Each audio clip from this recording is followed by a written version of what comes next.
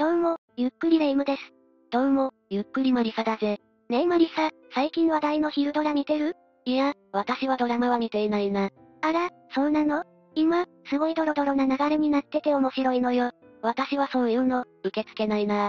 事件の予感がしてしまうというか。ああ、確かに一歩間違えたら事件になりかねないわよね。実際に、ドロドロとした男女関係が恐ろしい事件を招いたケースもあるしな。そんな事件があるの？詳しく知りたいわ。じゃあ今回は、日野Ol不倫放火殺人事件について解説するぜ。それでは、ゆっくりしていってね。じゃあまずは、日野Ol不倫放火殺人事件の事件概要について、詳しく解説していくぜ。事件が起きたのは1993年12月14日、東京都日野市で発生した、日本電機 NEC 府中事業場共通ソフトウェア事業部ネットワーク開発部員による、放火殺人事件で、不倫相手の上司の幼児2人が射殺されたんだ。犠牲となってしまったのは、不倫相手のお子さんだったのね。今回の事件の犯人となったのは北村幸恵。平成元年、幸恵は日本電機 NEC に入社することになる。その会社には、技術系総合職として採用されたそうだ。そして数ヶ月の研修後、8月下旬から東京都府中市にある、工場にソフトウェア事業部ネットワーク開発部員として配属され、SE として働くようになる。不倫相手とはここで出会うことになるの？ああ、そうだ。不倫相手の名前は H。北村幸恵は同じ職場で働いていた H から、コンピュータ技術のイロハを学んだんだぜ。そして7歳年上の H は、身長が180センチ近くもあったそうで、ハンサムなスポーツマン。社内の女性の注目の的だったみたいだな。何でも教えてくれるかっこいい上司って感じね。右左もわからない状況で色々教えてくれる人に対しては、そういった感情も芽生えてしまいそうだわ。確かにそうだな。上司の H は、鹿児島県の農家で6人兄弟の末っ子として生まれたそうだ。地元の商業高校を卒業後、上京して日本電機ソフトウェアに就職、SE として働いていたぜ。二人はもともと上司と部下の付き合いだったけど、やがて、師匠、キャッシー、と呼び合うようになるんだ。そこから次第に親密になっていき、デートを重ねる関係になっていくんだぜ。で、結局、体の関係にまでなってしまうの？その通りだ。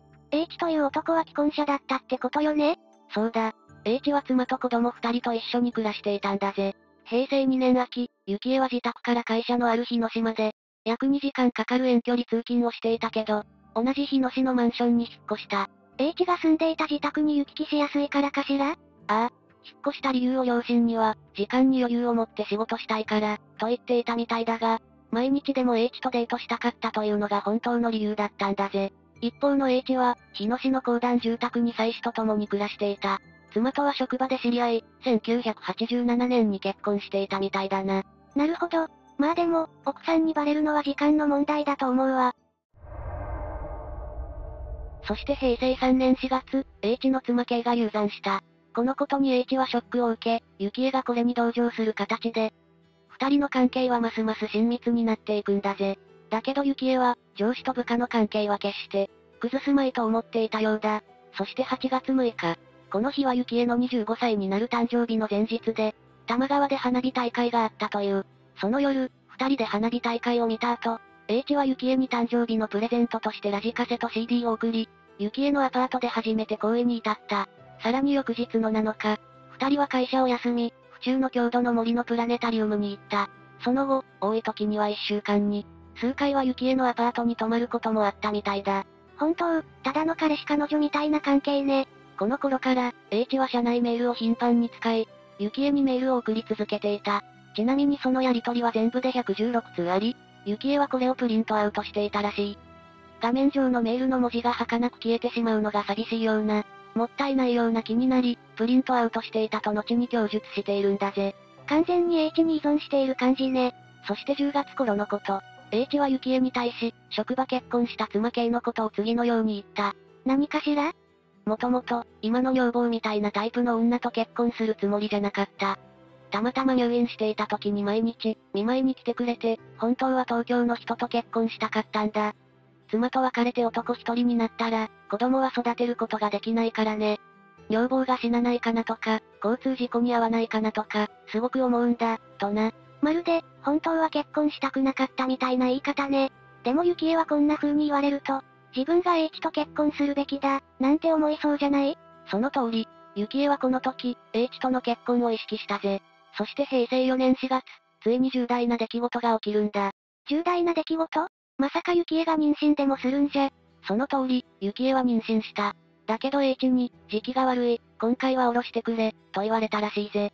だから5月に、幸恵は中絶することを決断したんだ。妊娠までしていたのね。しかもちょうど幸恵が妊娠した時、H の妻も妊娠していたんだぜ。同じタイミングで妊娠していたの？幸恵がそのことを知ったら、なんかまずいような気がするわ。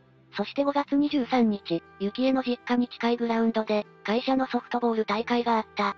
その大会に H は幸恵を誘ったんだ。幸恵は車で実家に帰る予定があったからグラウンドに寄り、そこで大きな腹を抱えた妻の K と対面することになる。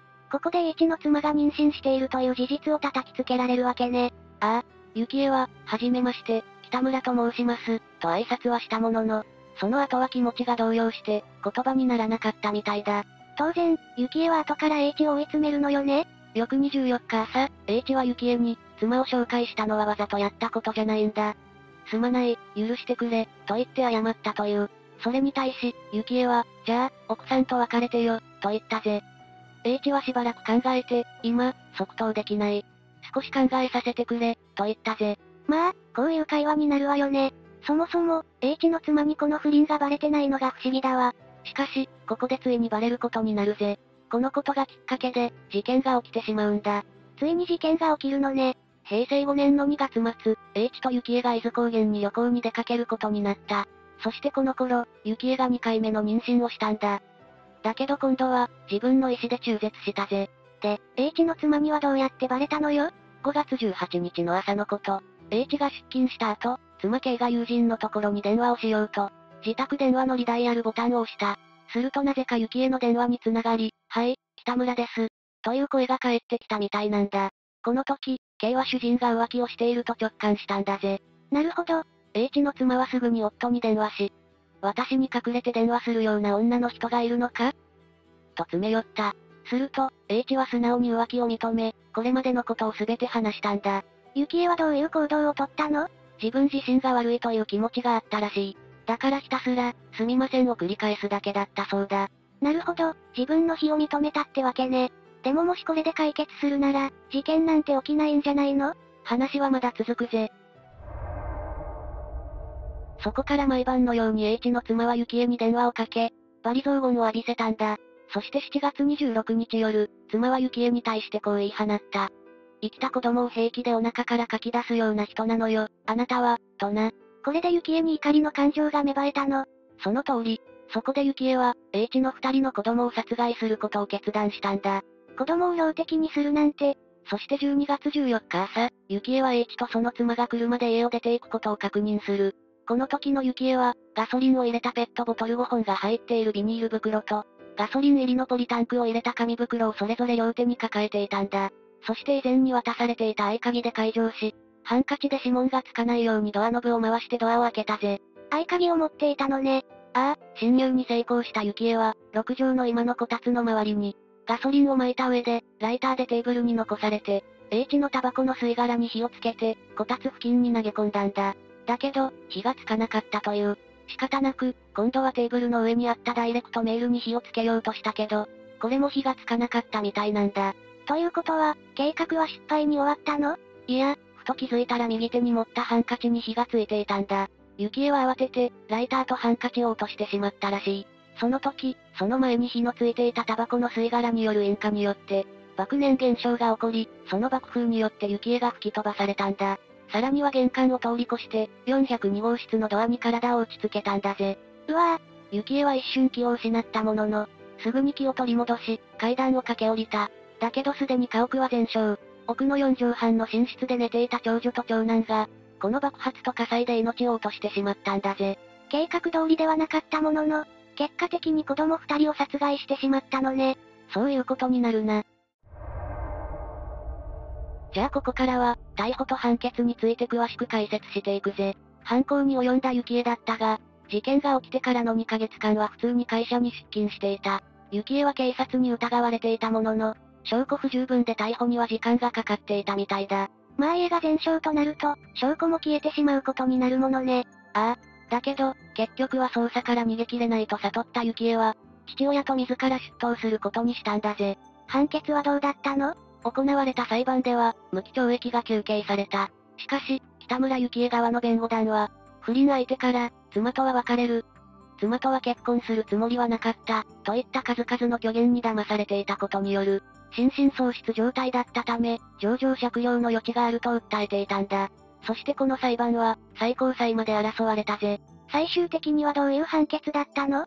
最終的には、北村幸恵の無期懲役が確定したぜ。裁判の争点は、子供に対する殺意があったのかなかったのか、だったんだ。なるほどね。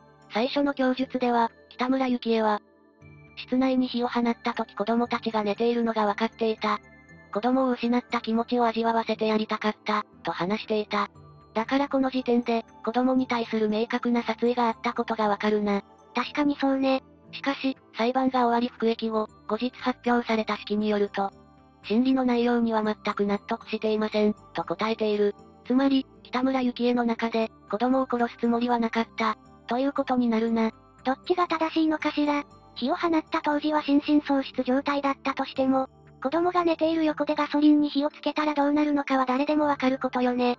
そうだな。子供が殺されてしまったのは紛れもない事実だ。そしてこの件とは別に、子供が殺されてしまったことによる、損害賠償裁判も行われたぜ。この裁判によって、北村幸恵の両親に対して1500万円の賠償金を支払うこと。そして北村幸恵自身には3000万円の賠償金が支払うことが決定し、和解が成立となったみたいだな。まあ人の命を奪うことは本当にやってはいけないことだけど、今回の事件は H との不倫が発端よね。正直、世間からは H に対しての非難もあったような気がするわ。マリサの言う通りだ。特に北村幸恵の弁護士が裁判で主張した内容で、不倫相手の嘘ばかりな発言の数々が明らかになったからな。妻と離婚するつもりはなかったのにもかかわらず、北村幸恵に対し、一緒になりたい。離婚をするために話し合う、と言い、騙し続けたのは事実だぜ。北村幸恵が事件を犯した背景には、不倫相手の数々の言動が深く関係し、それゆえに、不倫相手も悪い、という風潮となったんだ。まあ、そういう意見が出てくるのは当たり前よね。これによって H の妻が傷つき、さらには何の罪もない子供2人が殺されてしまっているわけだし。じゃあここからは、事件のその後について詳しく解説していくぜ。無期懲役となった幸恵は現在も服役中だ。服役している北村幸恵は、キリスト教に入信し、殺人を犯してしまった罪についてや、殺した子供たちに対し供養を毎日捧げているという。さらに刑務所で得たわずかながらの作業報奨金を貯め、年に一度被害者夫婦に送金をしているみたいだな。幸恵の両親はどうなったの？両親が営んでいた製飯所を売り払い、すべてを賠償に充てる生活をしているぜ。子供たちの供養を毎日行っており、命日には法要も行っているみたいだ。それでも自責の念は消えることがなく、関東や関西など様々な地域のお寺に行っては供養をしているらしい。そうだったのね。じゃあ H とその妻の関係はどうなったのよ？場合によっては離婚も考えられるわよね。不倫相手の H は、事件が起きてから、早々に日本電機を退職したぜ。形式上は自ら願い出て退職したことになっているけど、実質解雇されたと考えていい。そして夫婦は、離婚という選択をしなかった。数年が経った後に夫婦の間に再び子供を授かり、現在は一男一女の二人の子供が生まれているんだぜ。世間の目を考えて、現在は東京から離れて暮らしているみたいだな。なるほど、そうだったのね。やっぱり、欲にまみれた大人って何をしでかすかわからなくて怖いわね。犠牲になってしまった子供たちがかわいそうでならないわ。その通りだぜ。道を踏み外しそうになった時は感情任せに行動せずに、どんな行動を取るべきかよく考えることが重要だぜ。もう二度とこんな事件、起こってほしくないわね。というわけで、日野Ol不倫放火殺人事件について解説したぜ。それでは、次回もゆっくりしていってね。ゆっくり解説。突然奪われた日々の幸せ。何が起きた愛知。と夜明け星4人殺人放火事件。どうも、ゆっくりレ夢ムです。どうも、ゆっくりマリサだぜ。ねえマリサ、今日の朝方に、近所で火事があったみたいよ。私ってばすっかり熟睡してて気づかなかったけど、ここまで燃え広がらなくてよかったわ。怖いよな。幸いすぐ消防隊が、駆けつけたおかげで被害は、最小限に抑えられたみたいだぜ。ご近所さんから聞いた話だと、どうやら中に誰もいない状況での、不審火みたいだぞ。不審火って放火の可能性がある火事のことよね。近所で放火された可能性もあるって怖すぎない？そうだな。もしかしたら近くに、放火魔がいるかもって考えるとゾッとするぜ。火事の怖さは言わずもがなだが、放火はとんでもなく重罪だからな。それなら放火なんてするやつ、めったにいないわよね。ね。残念ながら犯罪は減ってもなくならないぜ。例えば2004年にはとある4人の家族が、惨殺された後で家が放火された事件が起きたんだ。その事件は未だに犯人がわかっていないんだぜ。そんな恐ろしい事件があったのね。しかも犯人がまだ捕まってないなんて、ちょっと怖いけど詳しく知りたいわ。教えてくれる？それじゃ今日は愛知県で起きた、愛知豊明母子4人殺人放火事件を解説するぜ。それでは、ゆっくりしていってね。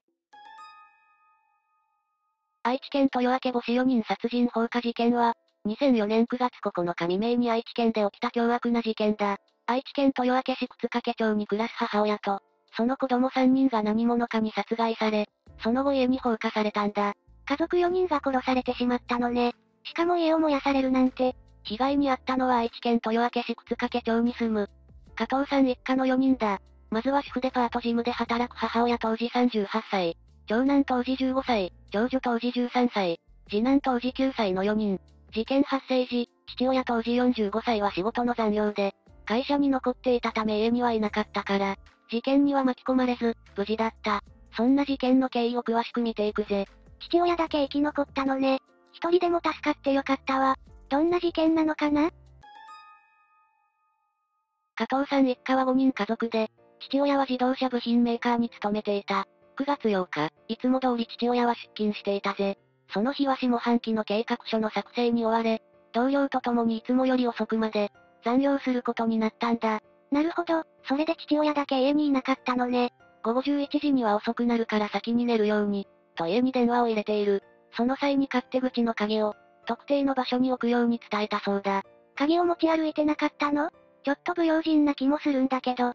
鍵を持ち歩く習慣がなかったようで、残業で遅くなり深夜に帰るときは、勝手口のそばに隠してある合鍵を使っていたんだ。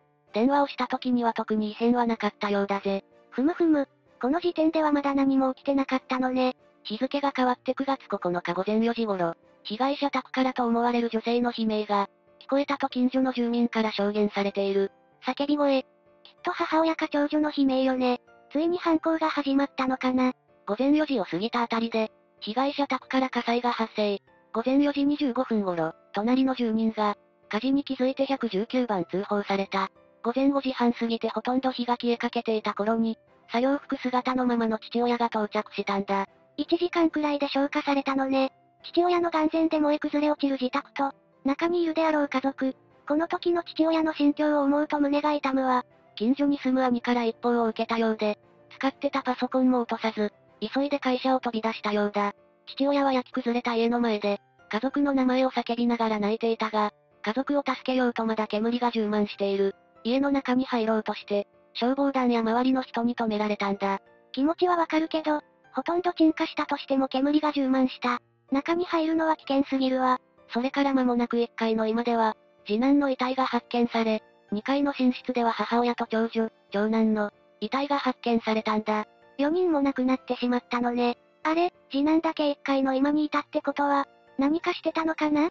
次男は今のテレビでサッカーを見ていて、そのまま寝ちゃったとされているな。当初は単なる火の不始末による火事と思われていたが、消火を終えて中の状況を確認していくと、室内に灯油を撒いた跡が確認されたんだ。ただの火事じゃなくて、意図的に放火されたってことよね。さらに母子4人の遺体には外傷があり、何者かに殺害された可能性が浮上し、これが単なる火災じゃないことが判明したぜ。愛知県警はすぐに殺人放火事件の捜査に切り替え、特別捜査部が設置されたんだ。改めて残酷な殺人放火事件だわ。警察の捜査で何が分かったの？捜査の結果、まずは母子4人は、就寝中無残に殺害された後に、家に放火されたことが分かったんだ。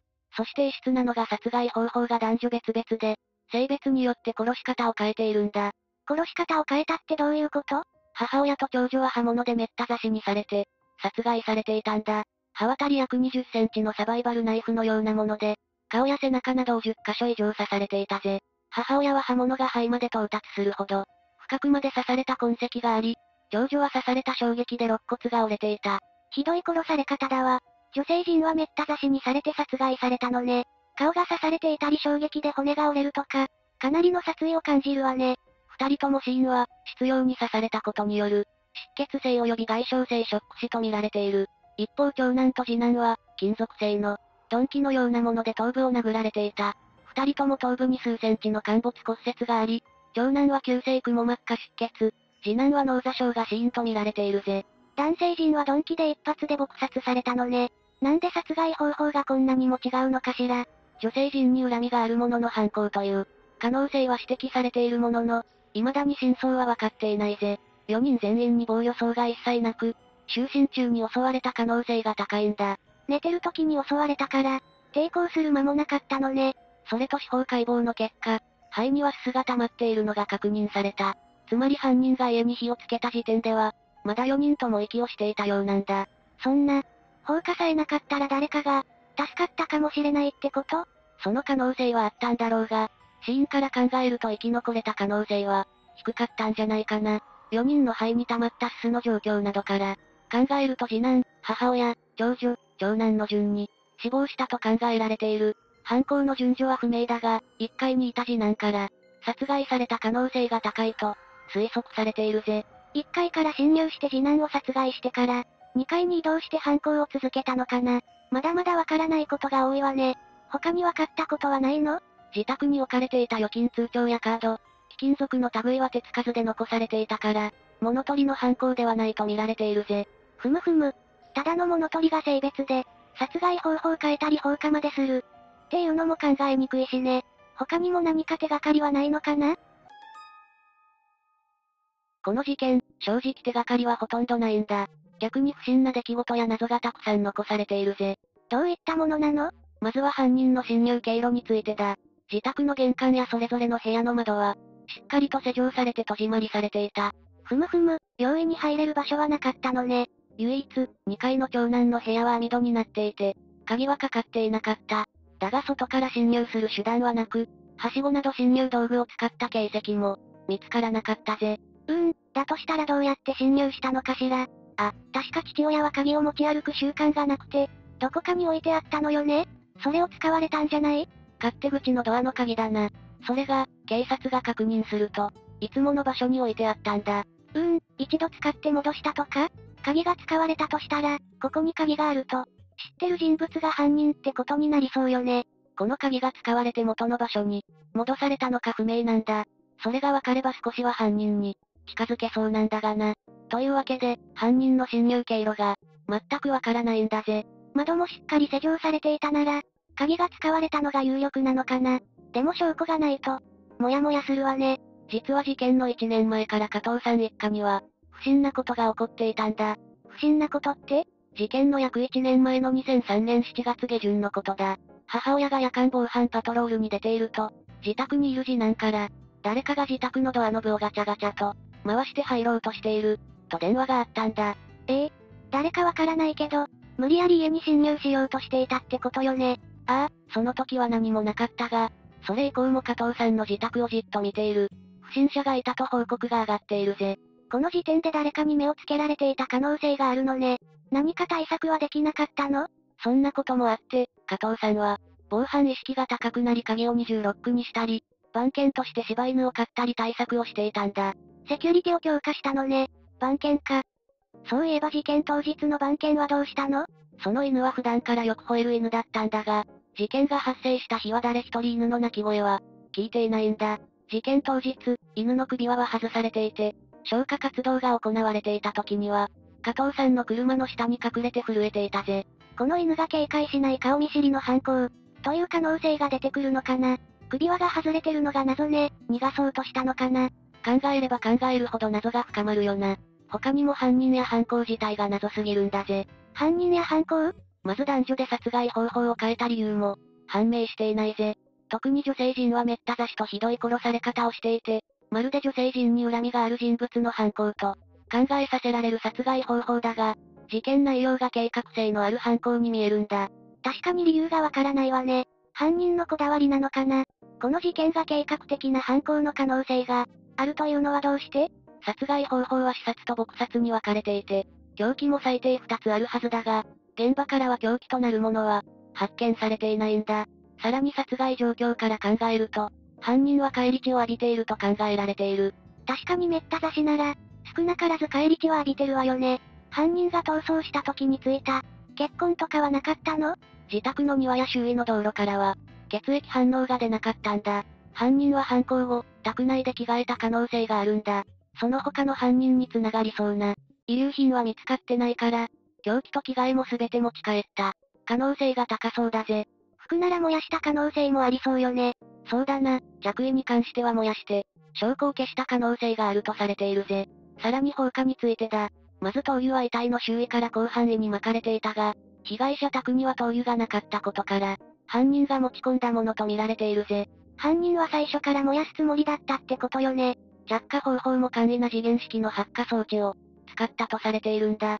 自分が逃走してから火が燃え広がるように、細工されていたんだぜ。なるほど、確かに計画的な犯行と、言われるのも納得だわ。この事件はかなり綿密に計画されているように感じられるんだ。深夜に誰にも気づかれず4人も殺害して、手際よく放火して逃亡するという、まるで殺人に手慣れたプロが犯行に、及んだんじゃないかと憶測もされるほどだ。大掛かりな犯行なのに証拠一つ残ってないもんね。もう、何か手がかりはないの？いや、有力そうな目撃情報があるぜ。事件の当日午前4時40分頃、消火活動をしていた消防隊員が、不審な車を目撃しているんだ。尾張小牧ナンバーの緑のワゴン車で、30代から40代の男性が運転していたと、報告が上がっているんだ。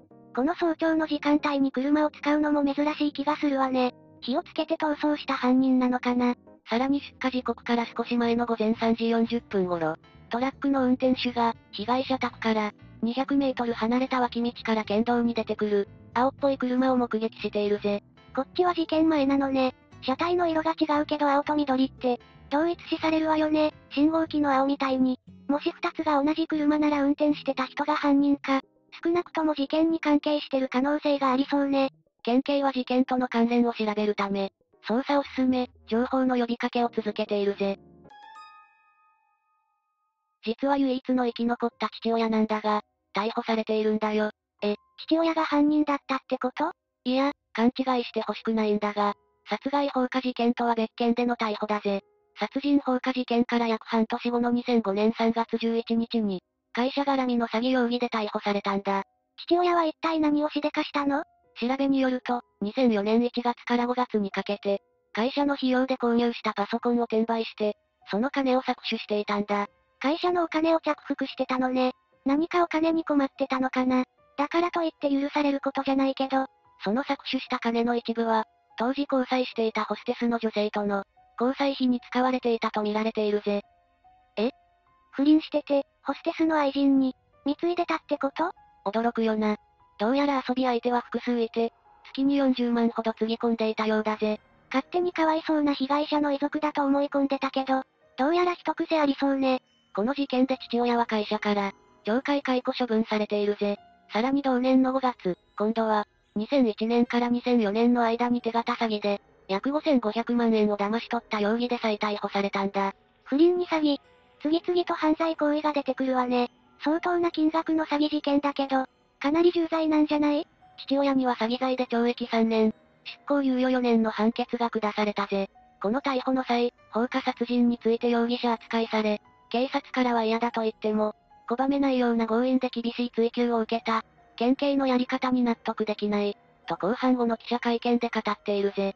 ただでさえ凄惨な事件に巻き込まれた、家族の中で唯一生き残って嫌でも注目が集まるのに、不倫していたり、詐欺の犯罪に関与していたり、不誠実な姿を見たら疑われるわよ。父親は家族4人が殺された事件については、関与をはっきりと否定しているぜ。実際に事件当日は同僚と残業をしていて、アリバイは成立しているからな。確かに、父親は犯人ではなさそうね。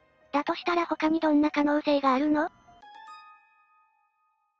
この事件は被害者遺族の父親が、別件で逮捕されたことや、仰天ニュースで取り上げられたこともあり、ネットで多くの考察がされているんだ。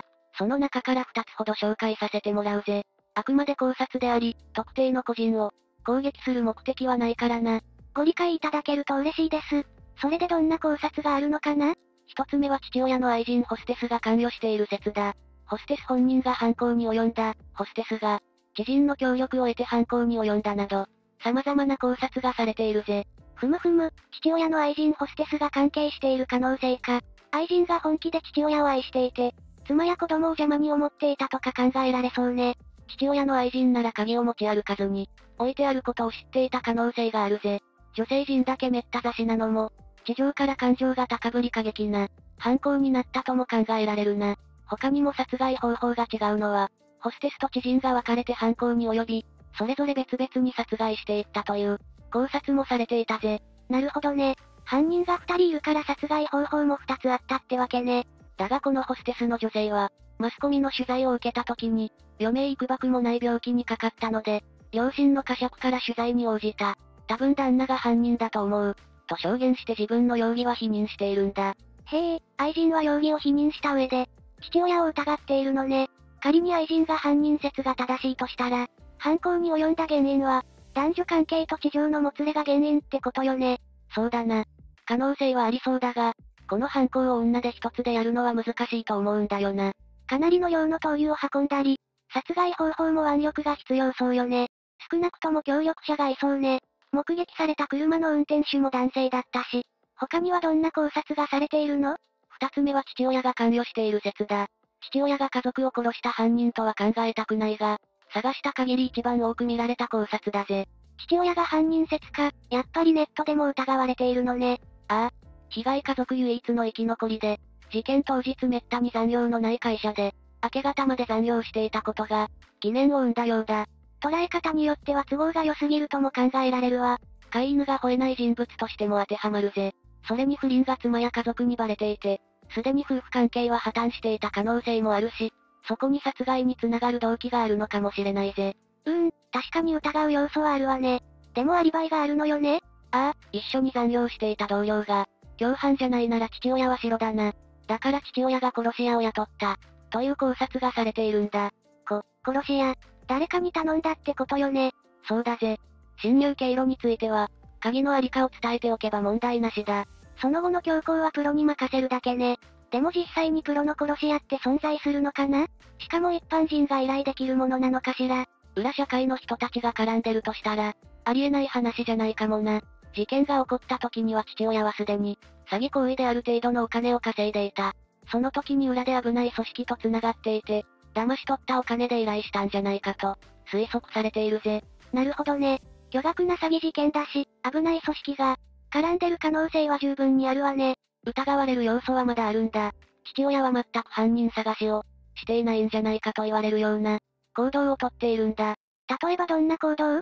被害者の姉や母は今でも追悼式を行ったり講演会で、この事件のことや家族のことを話し、犯人の逮捕を願いビラを配ったり、事件を風化させないように活動を行っているんだ。今でもなお個人を悼んで、諦めずに犯人を探しているのね。一方父親はこれといった活動はせず、追悼式にも参加していない。一切声を上げないんだ。これに対して一番の被害者である父親が、積極的に犯人探しに動いていないのは、おかしいとの指摘も見られるんだ。確かにね、でも事件のことを、思い出すのも辛いとか、不倫とか詐欺行為をしていたから、後ろめたいとかで、積極的に活動していないかもしれないわ。仮に事件に関わってたとしても、動機がはっきりしないわね。そうなんだぜ。動機としては離婚関係が一番有力かもしれないが、結局動機も犯人も不明のままなんだぜ。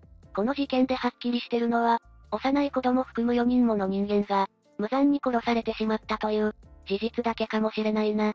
そうかもしれないわね。一刻も早く犯人が逮捕されるように願っているわ。さて、今回の話はどうだった？想像していたより残酷な事件だったわ。放火された時にまだ息があったなんて、辛すぎるわよ。放火さえなければもしかしたら、って考えちゃうよな。それに何の痕跡も証拠も残っていない。事件現場が不気味に感じちゃった。父親が詐欺で逮捕されたのも衝撃的だったし、何より事件の真相が、何もわからないのがもどかしいわね。こんなにも謎が残ったままの事件も珍しいぜ。私たちにできるのは事件を風化させないように、こうやって伝えていくことだと思うんだ。そうね、ご冥福をお祈りするとともに、犯人が一刻も早く逮捕されることを願っているわ。というわけで、今回は、愛知と夜明け星4人殺人放火事件について紹介したぜ。それでは、次回もゆっくりしていってね。ゆっくり解説。両親、妻、子供を殺し、疑惑の夫は自殺。真相不明の未解決事件、宮崎貴千穂6人殺人事件。どうも、ゆっくりレ夢ムです。どうも、ゆっくりマリサだぜ。ねえマリサ、聞いてよ。最近、友達カップルの両方から、相談を受けてて疲れるのよ。それは大変だな。板挟みじゃないか。で、どんな相談をされてるんだ？それが、お互いがお互いに対して、浮気してるんじゃないかって疑ってるのよ。もう二人だけでやってくれって感じなの。災難だな。でも、このまま二人がこじらせてしまうのも心配だぜ。もしかしたら、何かしらの事件に、発展してしまうこともあるかもしれないしな。そんな事件があったの？ああ。とは言っても、事件は未解決で原因は憶測に過ぎないんだがな。その事件について、詳しく教えてほしいわ。じゃあ今回は、宮崎貴千穂6人殺人事件について紹介するぜ。それでは、ゆっくりしていってね。2018年11月、宮崎県高千穂町で、一家5人が惨殺される事件が発生した。その後、一人だけ行方不明だった。夫の飯星正弘さん当時42歳の、飛び降り自殺が判明したんだ。一家が惨殺されて、その後夫が自殺。夫は事件に関与してたのかしら。原因は正弘さんの不倫が原因の、夫婦喧嘩だと思われてるんだけど、仲裁に訪れた知人も同様に殺害されていて、被害者は6人になってしまった。知り合いの方まで、巻き込まれてるの？大事件の予感だわ。容疑者とみられる正弘さんは自殺。事情を知る家族と知人も、全員殺されているから、リアル八つ墓村、平成の津山30人殺し、なんて例えられているぜ。どうしてこんな事件が起こってしまったのかしら。まず2018年11月25日。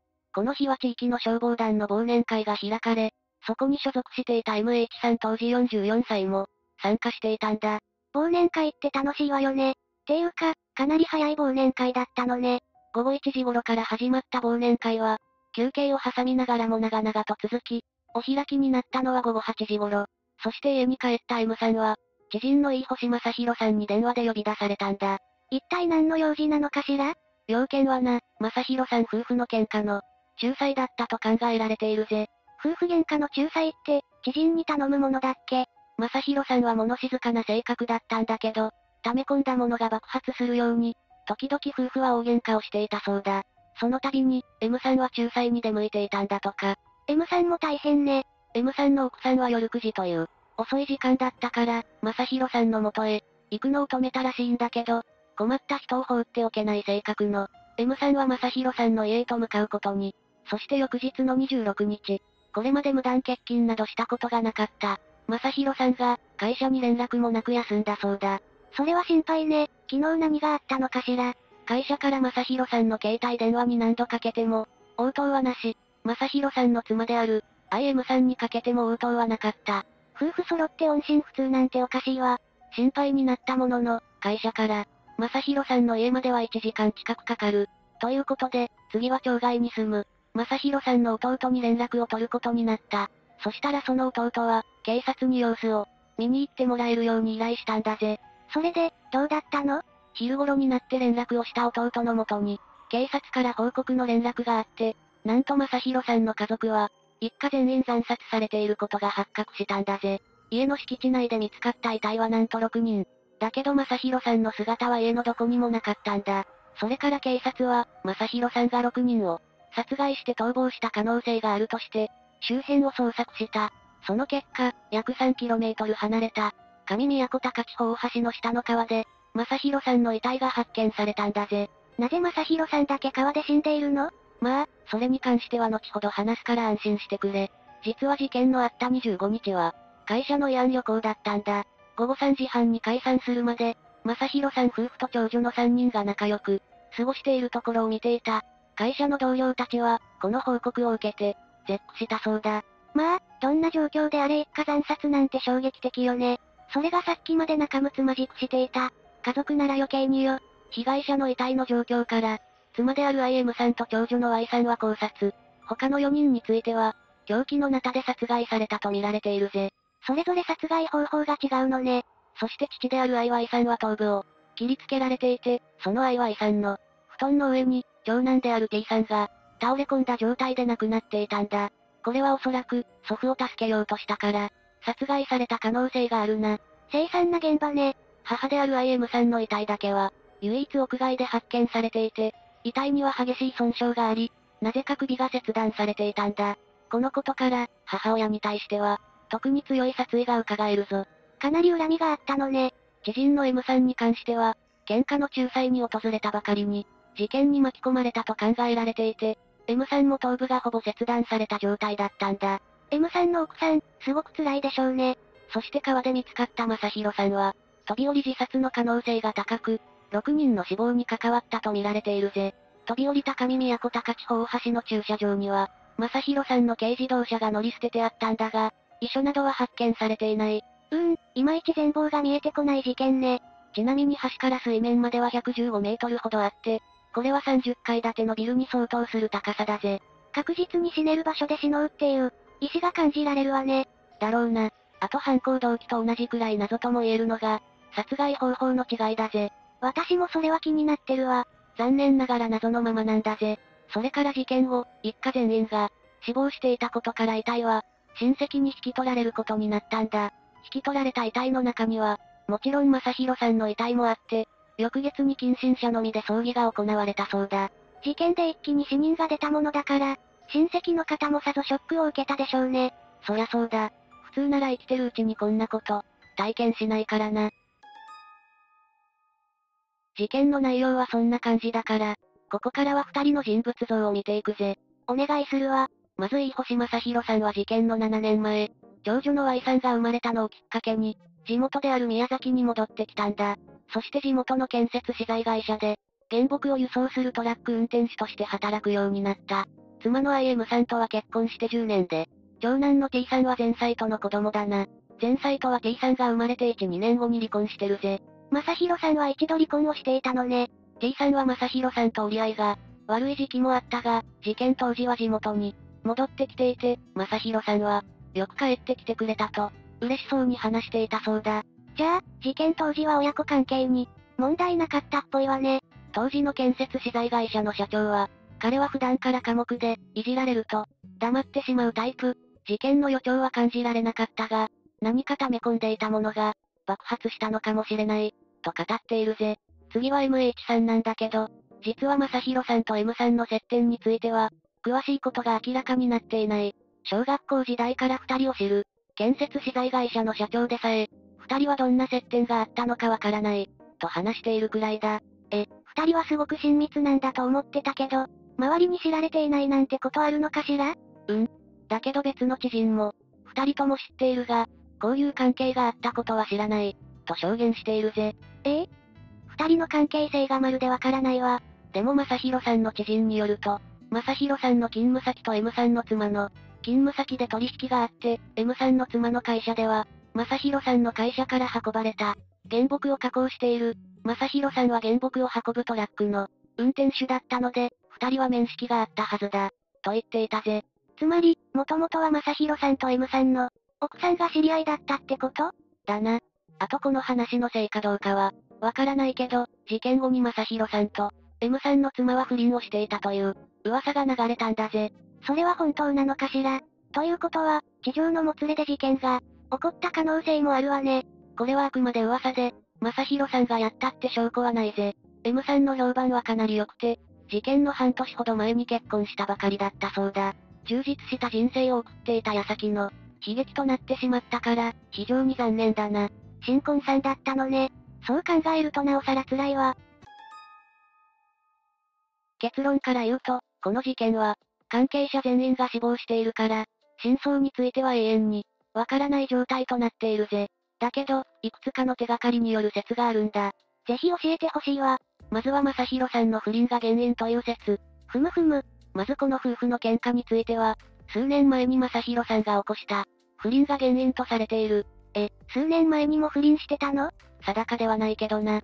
でも普段は仲のいい夫婦で、正弘さんも妻の IM さんを、大切にしていたそうだ。一時的な喧嘩って感じね。しかも数年前の会社の慰安旅行では、体調の悪い妻が、旅行には長女と二人で行くように、と言ったんだけど、そんな奥さんに正弘さんは、妻を残して旅行には行けない、とと慰安旅行を欠席しているほどだぜ。かなり妻思いなのね。もし不倫が事実だとしたら、された側の IM さんは払拭しきれなくて、さらに不満が溜まっていって、大喧嘩に発展したのではないかと言われている。確かにそれはあるかもしれないわ。そして次は正弘さんの被害妄想説。どういうことかしら？正弘さんの幼馴染の証言では、以前に正弘さんから電話があった時、IM は許せん。うちの両親は IM の肩を持つ。などと怒っていたそうだ。だけどその後に会った時は、長女が小学校に入学したことを、嬉しそうに話すだけだったらしい。それが事件の3ヶ月ほど前に、偶然出くわした時には、IM が隠れて昔の男と会っていると噂で聞いた。俺はいつも仕事が終われば、まっすぐ家に帰っているのに、IM は俺の方に女がいると疑う。これだけ真面目に仕事をしているのに、許せん。と険しい表情で話していたそうだ。なんかかなり不安定な精神状態ね。正弘さんが精神疾患を患っていた。可能性もあるかもしれないわね。また、仲裁に来て殺害されたと、見られる M さんについても、正弘さんは妻の IM さんとの仲を、疑っていたという噂もあるぜ。まあ、被害妄想が激しければ、そう思い込む可能性もあるかもね。殺害された両親は、息子の精神的に不安定で、不倫は IM だと大声で言い、被害妄想のようになっている、と周囲に話していたそうだ。あとは互いの疑心暗鬼が原因説もあるんだぜ。お互いに原因があるってこと？正弘さん夫婦が結婚したのは、事件の10年くらい前で、正弘さんはバツイチだ。夫婦を知る人は、二人は昔付き合っていた人に対して、互いに嫉妬し合って言い争うことがあった、と証言しているんだぜ。お互いが消化不良なら、一緒にならない方が良かった気もするわね。IM さんが夫が前の相手と連絡を、取っているみたいと愚痴るのを、聞いた人もいたり、正弘さんが嫁の動きが怪しい、SNS で何かやっているみたいだと、IM さんの不倫を疑うような話を、聞いたという人もいるくらいだからな。難しい関係ね。愛し合っているかと思えば、お互いが恨み合っているような節もあって。まあ、本人が言ってるわけじゃないからな。これらの情報を頼りにするしかないっていうのが現状だ。最後に警察に通報した町外の家族が犯人説。ちょっと待って、この説だけ経路が違うわよ。どういうことなの？そもそも、今回の遺体が、発見されることになった経緯を、思い出してみてほしい。確か、正弘さんの弟さんが警察に通報したわよね？そう。高千穂町の町外に住む正弘さんの弟が、家族と連絡が取れないと、警察に通報したことから始まったんだ。これに対して連絡がつかないという理由で、わざわざ警察に通報するだろうか、との意見もあったり、反対に、本当に家族の身を心配していた、との意見もあるわけだ。まあ、言われてみれば、まずは自分で、様子を見に行くとかしても、おかしくないわよね。でも、弟さんからしたら緊急事態だと思ったのかも。連絡がつかないという理由だけで、警察に依頼するという判断が、どうしても気になるところだけどな。何らかの事情を知っていて、事件に関係するような情報を、持っていてもおかしくないと思うぜ。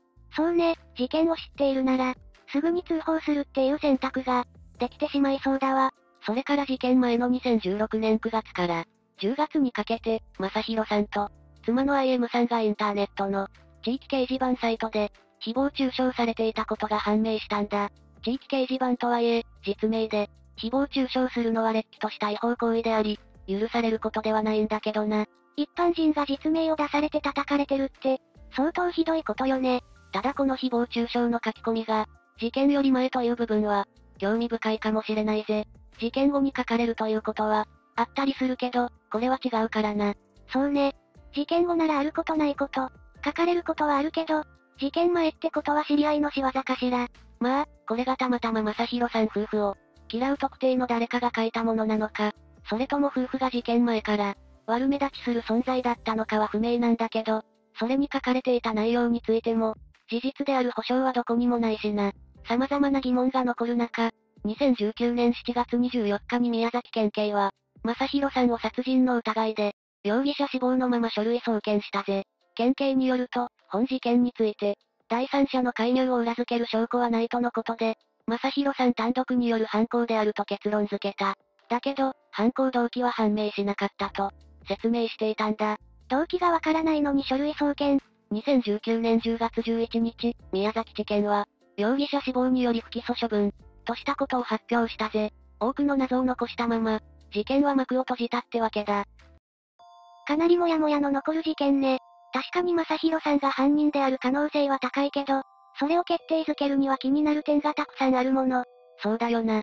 私はとりわけ、事件前の誹謗中傷が気になるぜ。夫婦二人が生前どんな人たちだったのか、その交友関係も見通せていないしな。せめて真相が究明されていて欲しかったわね。これでは亡くなった方たちも浮かばれないわ。というわけで、宮崎貴千穂6人殺人事件について紹介したぜ。それでは、次回もゆっくりしていってね。ゆっくり解説。街中で突然起きた不敗臭。住民たちも困惑。何が起きたのか。多摩ほぼマンホール事件。どうも、ゆっくりレ夢ムです。どうも、ゆっくりマリサだぜ。ねえマリサ、最近かなり過ごしやすい気候になったわよね。行楽日和というか。ああ、そうだな。どこかへ出かけたくなるぜ。せっかくなら、いつもと違ったちょっと変わった旅がしたいわね。変わった旅か。例えばご当地マンホール巡りとか最近、ご当地の可愛いイラストのマンホールが増えてるんでしょ？ああ、ポケモンとコラボした、ポケフタ、も人気だよな。いいんじゃないか？そういえば、マンホールの中ってどうなってるのかしら。普段開けられることがないから、気になるわ。ああ、あの中には下水管が張り巡らされてて、下水が流れているんだぜ。マンホールは点検や清掃に入る人が地下へ行くための入り口なんだ。中はそうなってるんだね。しかし、以前このマンホールの中に死体が遺棄されていた事件があってな。そんな事件があったの？恐ろしいわね。ということで今回は、多摩ほぼマンホール事件について解説するぜ。それでは、ゆっくりしていってね。まずこの事件が発覚することになったのは1997年1月14日。多摩市役所にある苦情が寄せられたんだ。内容は、マンホールから汚水が溢れ出ている、というものだった。たまにテレビとかでそういう映像を見たことはあるけど、日本だとそういうのはあんまり聞かない気がするわね。苦情を受けたことで下水業者が、東京都多摩市海鳥1丁目65番地のマンホールに派遣されたんだが、確かに苦情通り汚水が溢れてたんだ。そしてなぜか下水とは違う強烈な悪臭も感じたらしい。その悪臭の主が汚水を溢れさせる原因なのかしら？蓋を開けた作業員が中を覗き込んでみると、人体らしきものの姿が見えたことで、事件の可能性を考慮し警察へと通報したんだ。異常な匂いがしてて、しかも人の体っぽいものが見えたとなると、そこからはもう下水業者の仕事じゃなくなるものね。それで現場に駆けつけた警察によって遺体は回収され、すぐに鑑識へと回されたんだ。回収されたってことだけど、やっぱり異臭がしてたってことは腐敗してたのよね？ああ。検視によると4、50ヶ月は経ってたみたいだな。その過程で肉が腐り落ちてマンホール内の水が流れる溝を塞いでたようだな。これが汚水が溢れ出た原因らしい。10ヶ月ということは少なくとも前年の3月には、そこに遺棄されてたってことになるわね。そうなるな。それで歯型鑑定によって遺体の身元が特定されたんだが、被害者は39歳の八木橋吹子さんだったんだ。この人は保育士をしてたんだが、実は地元の警察の中ではすでに知られてる人だったんだ。もしかして、行方不明ってことで捜索されてたとか？そう、八木橋さんは前年3月にふるさとにいる父親から、家出人捜索願いが出されてたんだ。ただ少し奇妙なことに、探す会を結成した元同僚の人たちが、八木橋さんの不倫相手を名指しして、事件として、捜査に踏み切るよう強く要請してたみたいなんだ。行方不明になった時期と死後の経過時期が一致するわね。でもそれを聞く感じだと、その同僚の人たちの間ではもう犯人が分かってたってことなのかしら？だとしても名指しで指名するっていうのは少し奇妙な感じもするな。不倫となると、少なからず誰かから恨みを買っていそうよね。ちょっと気になるわ。このあたりで八木橋さんが生前どういった人間だったかを話していこうと思う。まずさっきも言ったように八木橋さんは保育士をしてたんだが、6年ほど前に長年勤めてた多摩市内の保育園を辞めて、北区の保育園に移ってたんだ。なぜ長年勤めていた職場をこの時になって移ったのかしらね？詳しくはわからないが、園長によると、八木橋さんは、1991年3月に縁談がある、という理由で突然辞めたらしい。その縁談っていうのが何を意味するのかが気になるわね。その後も普通に仕事をしてたみたいだし、単純に考えるなら縁談は成功しなかったって感じかしら。そこは不明だな。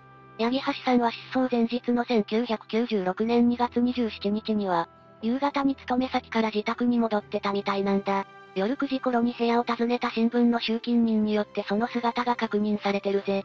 つまり、八木橋さんは27日の夜から28日の夜の間に殺されたってことね。ああ。警察は外出先で殺害されたんじゃないかと考えてるみたいだ。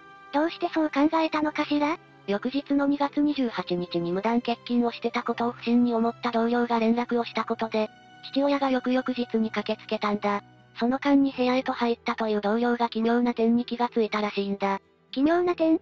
八木橋さんは普段から巾着袋を持ち歩いてたらしいんだが、その巾着袋が見つからなかったみたいなんだ。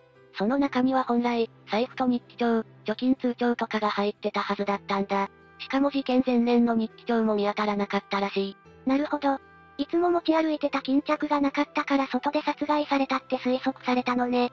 でも財布とかはわかるんだけど、日記や預金通帳まで持ち歩いてるっていうのは、ちょっと異質な感じがするわ。そのあたりは人それぞれだからなんとも言えないが、例えば泥棒を警戒してる人であれば持ち歩くという選択を取るだろうな。八木橋さんは不倫関係にある男性と繋がってたみたいだし、そういったトラブルを避けようとしてたのかしら。かもしれないな。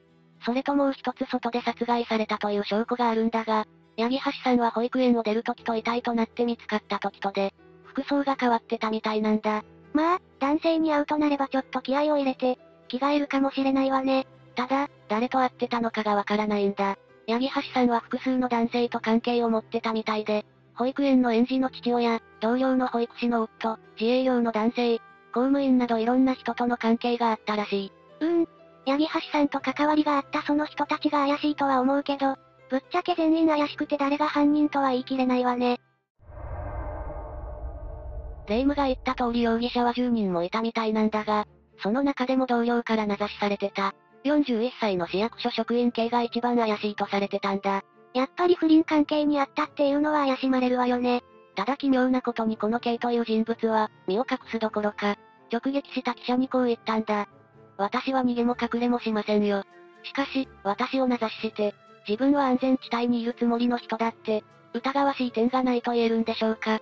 確かに八木橋さんの交友関係を知った上で、考えるとその発言も否定できないわね。一応警察もきちんとその辺は調べたみたいで、K 以外に40代の自営業の男性、同僚の保育士の夫が怪しいと考えたらしいんだ。その人たちも八木橋さんと関係があったのね。ああ。ただ K 以外の2人にはアリバイがあるらしくてな。最終的にはやっぱり K が怪しいってことになったみたいなんだ。アリバイがないっていうのは自分の無実を訴える上では不利よね。でもそれだけが容疑者になった理由じゃないでしょ？もちろんだ。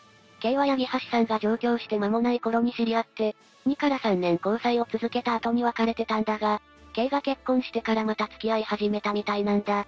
八木橋さんの不倫関係を厳しく咎めたっていう同僚によると、復縁は1991年頃だったようだな。八木橋さんが多摩市内の保育園を辞めた時期と重なってるわね。ああ。しかも亡くなったっていう日記帳もちょうどその復縁した年のものなんだ。そう言われると、やっぱり K が怪しく感じるわね。日記には K にとって不都合なことが書かれていたかもしれないし、わざわざ復縁するくらいだし、八木橋さんは本当に K と結婚するつもりだったのかもしれない。そう考えると K にとっては八木橋さんは邪魔な存在になるよな。そうね。不倫の証拠とも言える日記帳が存在してるわけだし、もし八木橋さんが K の奥さんにその日記を見せて離婚を迫りでもしたら、K にとっては大きな痛手になるわ。八木橋さんがどう考えてたのかは不明だが、少なくとも K にとっては、その日記帳は何とかして隠さなければならないものだったはずだ。交際経験もあるから八木橋さんが日記を書く人間だってことも知ってただろうしな。そうすると K が怪しいのも納得なんだけど、問題はマンホールよね。あれって素手で開けられるものなの？いや、マンホールの蓋はだいたい 40kg はあると言われてる。絶対に無理とは言えないが、あれを素手で開けるのは相当な力がある人じゃないと難しいと思うぜ。40kg の蓋を素手で開けるのは、成人男性でもかなり厳しそう。ということは、マンホールを開けるときに何かしらの道具を使った可能性が高いわね。グレーチングとかバールとか色々種類はあるんだが、実は K はこういった工具をすぐに用意できる環境にあったんだ。K は確か市役所の職員だったわよね。市役所って事務仕事が多い印象なんだけど、もちろん事務仕事もあるんだが、市役所の仕事の中には現場に出向いて働く、技術職って言われてる部門もあるんだ。土木、建築、電気電子情報、科学、とかだな。そういう仕事もあるのね。今回だと下水やマンホール関係だけど、どこの部門なのかしら。古くなった橋や道路などの修復工事をする、土木、か。水質汚染のチェックや検査をする、科学、あたりかな。このあたりは詳しく知らないからなんとも言えないが、少なくとも K はいつでもマンホールを開ける工具を使える状況にあったわけだ。そうなると、ますます K が怪しいわね。一番犯人像に近い気がするわ。ところがそうはいかないんだ。確かに八木橋さんとの関係やアリバイの曖昧さ、工具を入手できる状況など怪しい点はかなり多い。ただそれだけで逮捕って役にはいかないんだ。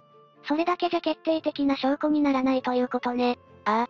K が犯人だと考えていいとは思うんだが、少し気になる点もあるしな。気になる点？まずマンホールを開けるには専用の工具が必要って言ったが、実はそういう工具ってホームセンターとかで買ったりできるんだ。あら、じゃあ別にKじゃなくても犯行が可能ってことになるわよね？ああ。家の敷地内にマンホールがある人もいたりするから売ってるんだが、これを使えば開けようと思えば誰でも開けられるんだ。でもそういうのって買ったら目立つでしょうし、警察もそのあたりは捜査してるんじゃないの？警察の捜査状況はわからないが、誰でもマンホールを開けられると考えると、K だけを容疑者とするのは難しくなると思うんだ。確かにそうよね。マンホールを開けるのに専用の工具がいることはKだって知ってるはずだし、わざわざこんな自分が疑われるやり方するのはリスキーだと思うわ。だろ？それこそ車か何かに詰めて海か山にでも捨てに行った方がマシだ。マンホールを開けて捨てるなんて何かの拍子に見られる可能性が高いんだからな。でもそうなると一から捜査し直さなきゃいけなくなるわね。ああ。しかも日記帳の件も少し気になるんだ。それこそ日記帳がなくなってればKが一番怪しいってことになる。八木橋さんが亡くなったことが分かればいずれにしても、Kにも捜査の手が伸びるんだから、そんな疑われるようなことをするかって思うんだ。もしKが犯人なら少しでも自分から捜査の目をそらしたいはずよね。Kと付き合ってた時期の日記帳がなくなってたとなれば、誰だって Kが怪しいって思うもの。それともう一つ、八木橋さんが行方不明になってから、同僚の人たちによって、探す会が作られたって言ったよな。Kが怪しいってかなり強く主張してたみたいね。そこが変な感じがするんだよ。確かにKが一番怪しいのは事実だ。でもわざわざそんな複数人で強くKが怪しいって主張するか？八木橋さんが生前にKとそういう関係にあったのは、同僚の人も知ってたみたいだし、別におかしくはないんじゃない？もし同僚の人たちが善意でやってるんだとしたらありえなくはないんだが、Kが犯人っていう方向に流されてるという見方もできるぜ。確かに、Kが犯人だと思われるように偽装されている可能性もあるけど、それでも、あまりにもKが怪しいと思うのよ。もちろん私もそこに異論はない。疑われるだけの条件は揃ってるからな。だが、だからといって K が犯人で確定するわけではないぜ。それに八木橋さんは子供には慕われてたみたいだが、少なくとも複数の男性と交際してたのは事実だ。八木橋さんが不倫をしてるのも周りに知られていた。そんな人間がいなくなった場合、わざわざ身内でも、なんでもない職場の同僚が、探す会、なんて作るだろうか？家族や大親友とかならわからなくもないんだが、ただの同僚がそこまでする理由ってのもはっきりしてないんだ。確かにそうね、ちょっと冷たいかもだけど、私ならあまり親しくない人を、そこまで熱心に探そうとしないわ。とにかくこの事件は妙な部分が多いんだ。K が怪しいのは事実だ。だが確たる証拠が出てこないのもまた事実。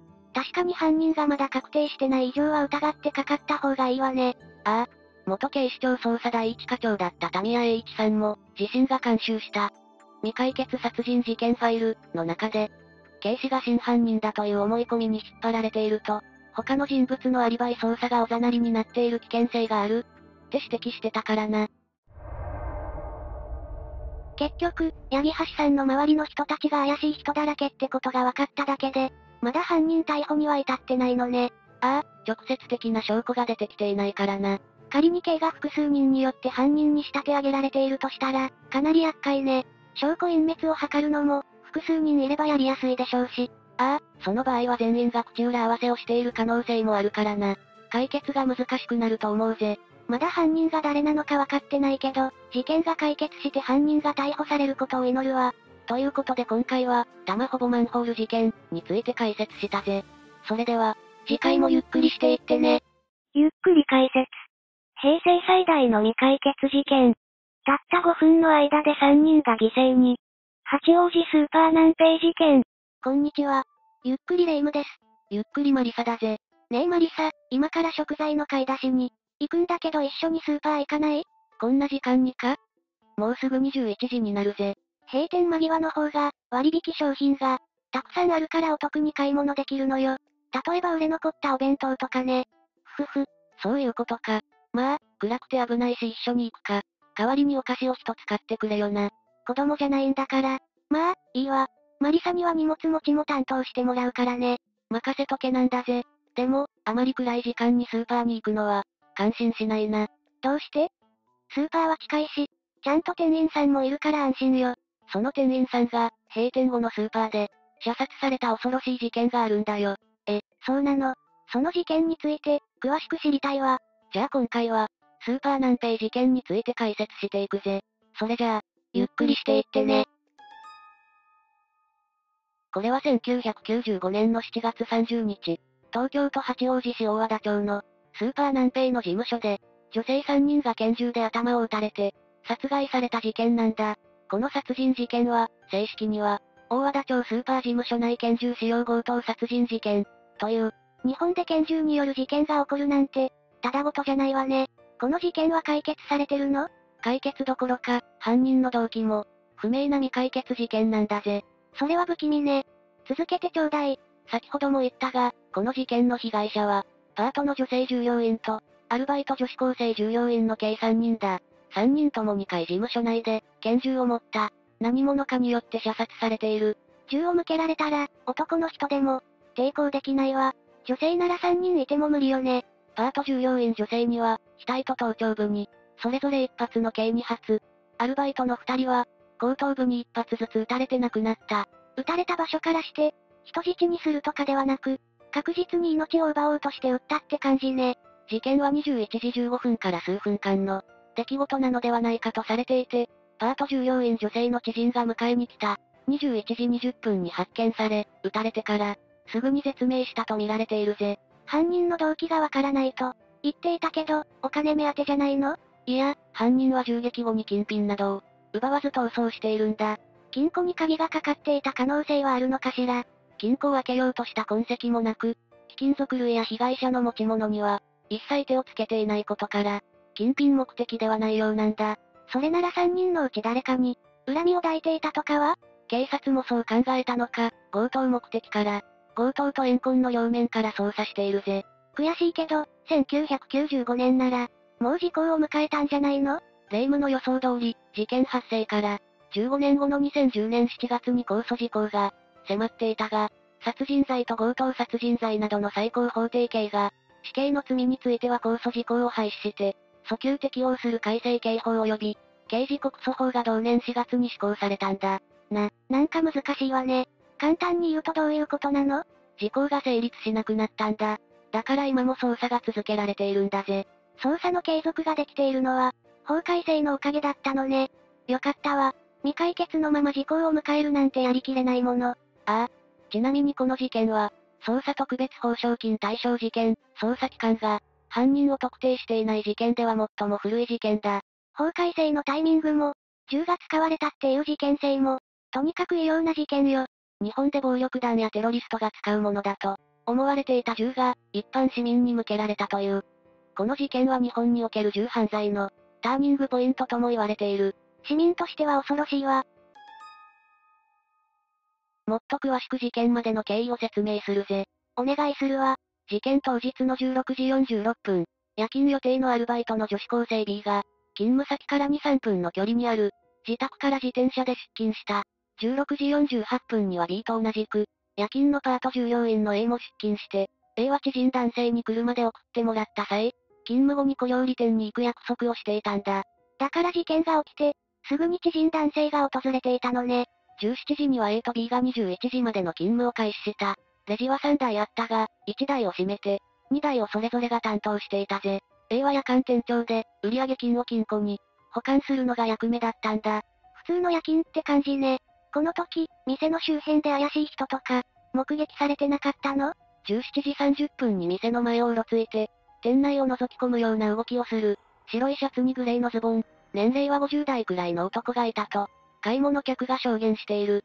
それだけで証拠にはならないけど、買い物客の記憶に残るってことは、相当不審な動きをしていたのね。そうだな。その1時間後、18時30分に男性従業員が、勤務を終えて退社して以降、店には A と B のみになった。この日は同時間にスーパーから、30メートルほど離れた距離にある公園で、毎年開催されている自治体主催の、盆踊り大会が始まったぜ。近くで盆踊り大会があったのなら、お店の近辺は、太鼓や人の掛け声で、騒がしかったでしょうね。鋭いな。このことが事件に繋がってくるんだぜ。18時50分、この日は非番だった。アルバイトの C が、シフトの確認を、するために自転車で来店した。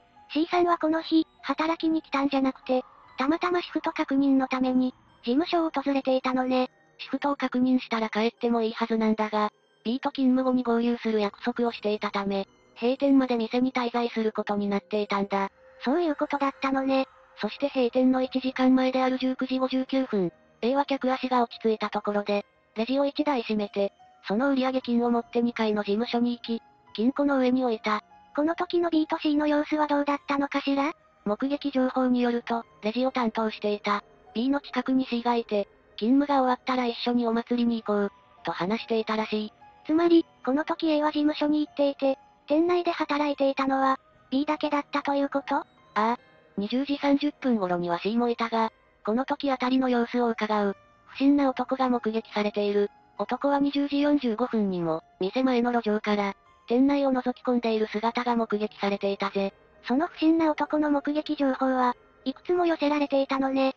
レシートによる記録もあるが、20時51分には閉店間際に、C が牛乳や卵を、購入していることが分かった。この同時刻、A が閉店準備をしつつ、近所の買い物客と会話をしているんだ。その買い物客は C とも話していて、この後 B とお祭りに行くと話していたらしい。店員さんと話すなら、普段からよく来る常連客だったのね。おそらくそうだろう。そしてこれが3人の存在を目撃した、裏付けできている最後の情報だぜ。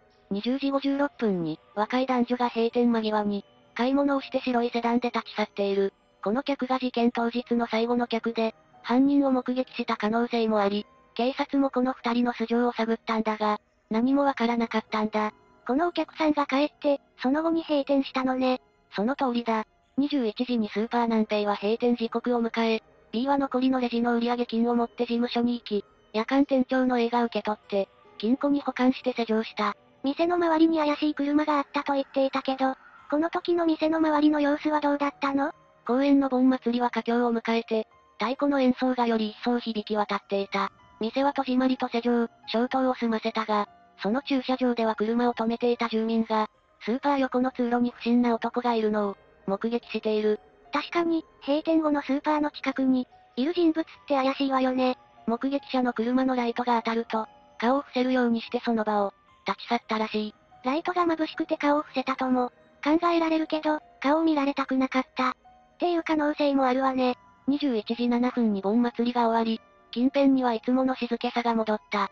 A は21時15分に、事務所から、知人男性に迎えに来てくれるよう、電話をかけて、それとほぼ同時に事務所の、セキュリティシステムが稼働し、入り口が施錠されたぜ。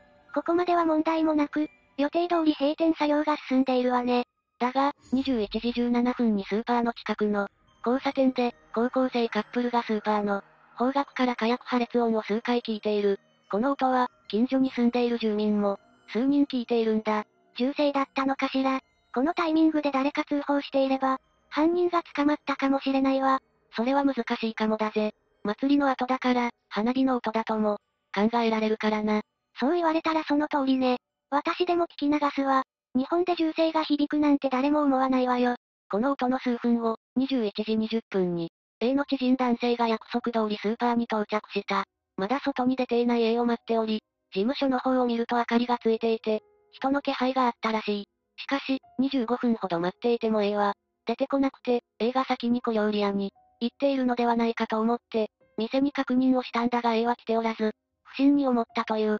もしかしたらまだ事務所で、着替えているのかと考えた知人男性は、他の女性がいるかもしれないため、店の女将を連れてスーパーに戻ったんだ。それでご遺体が発見されたの？そうだ。女将が先に事務所を、訪ねて声をかけたが返事はなく、人の気配がないように感じたので、知人男性を連れて再度事務所に向かって、事務所の内部を確認したところ、銃で撃ち抜かれた3人を発見した。これで事件が発覚したのね。女将と知人男性の気持ちを考えると、胸が痛くなるわ。22時8分、現場近くの八王子駅前交番に、駆け込み、駐在の警察官に知らせた。こうして事件が公になったんだぜ。捜査で何か分かったことはあったの？3人の殺害時の様子が分かったんだ。A は体を縛られていなかったが、銃のグリップ部分で右の顔面を殴られており、その後、金庫の脇に突き飛ばされて、額と頭頂部に銃を押し付けられ、それぞれの位置に1発ずつ銃弾を、撃ち込まれていたぜ。残忍すぎるわ。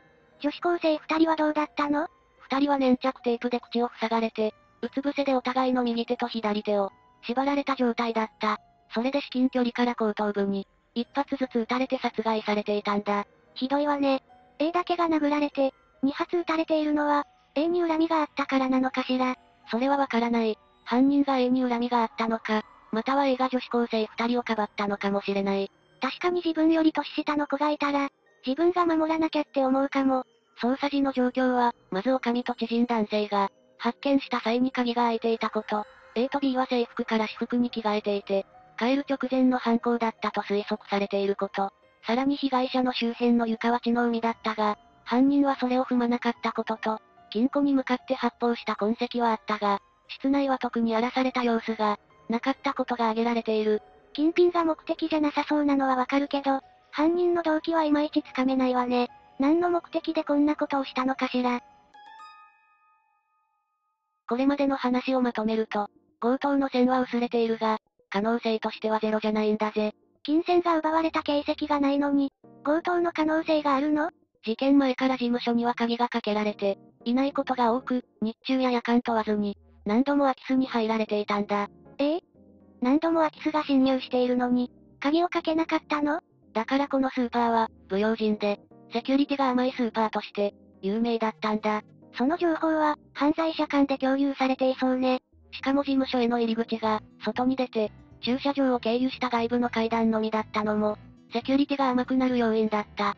ということは、生身の現金を外部の人間に見せながら移動することになるわね。A は以前から防犯について不満を持っており、周囲の人間に愚痴を言うことがあったらしい。私でも言いたくなるわよ。危ないもの。でも、どうして犯人は、お金を盗まなかったのかしら？金庫のダイヤルナンバーを、割り出せなかった説がある。でも、金庫を開けようとした形跡はなくて、一発扉に向かって発砲された跡が、あるだけだったわよね。それは考えにくいと思うけど、警察も被害者の周囲の人物を洗っていて、怨恨説を視野に入れているしな。金庫内にあった500万ほどの現金を、盗もうとした形跡がなかったし、犯人の動線はほぼ入り口と金庫の一本のみで、机を開けた形跡もなく被害者の、血だまりを一切踏んでいない。怨恨と思える点はどんなものが挙げられるの？夜間店長で金庫のナンバーを知っている。A に金庫を開けさせるのは簡単だ。だが、それをせずに殺害したのは、怨恨説を浮上させる要素になる。そして3人は脳幹を正確に撃ち抜かれていて、即死状態だった。こんなことを、ためらいもなくできる人間は少ない。無慈悲で冷酷な犯行方法だわ。明確な殺意を感じるわね。他にも、事件の前に A はカッターナイフを、同封された脅迫状を送りつけられている。手紙にはこのままだと命はないぞ、と書かれていた。どうして A はそんなに恨まれてしまったの？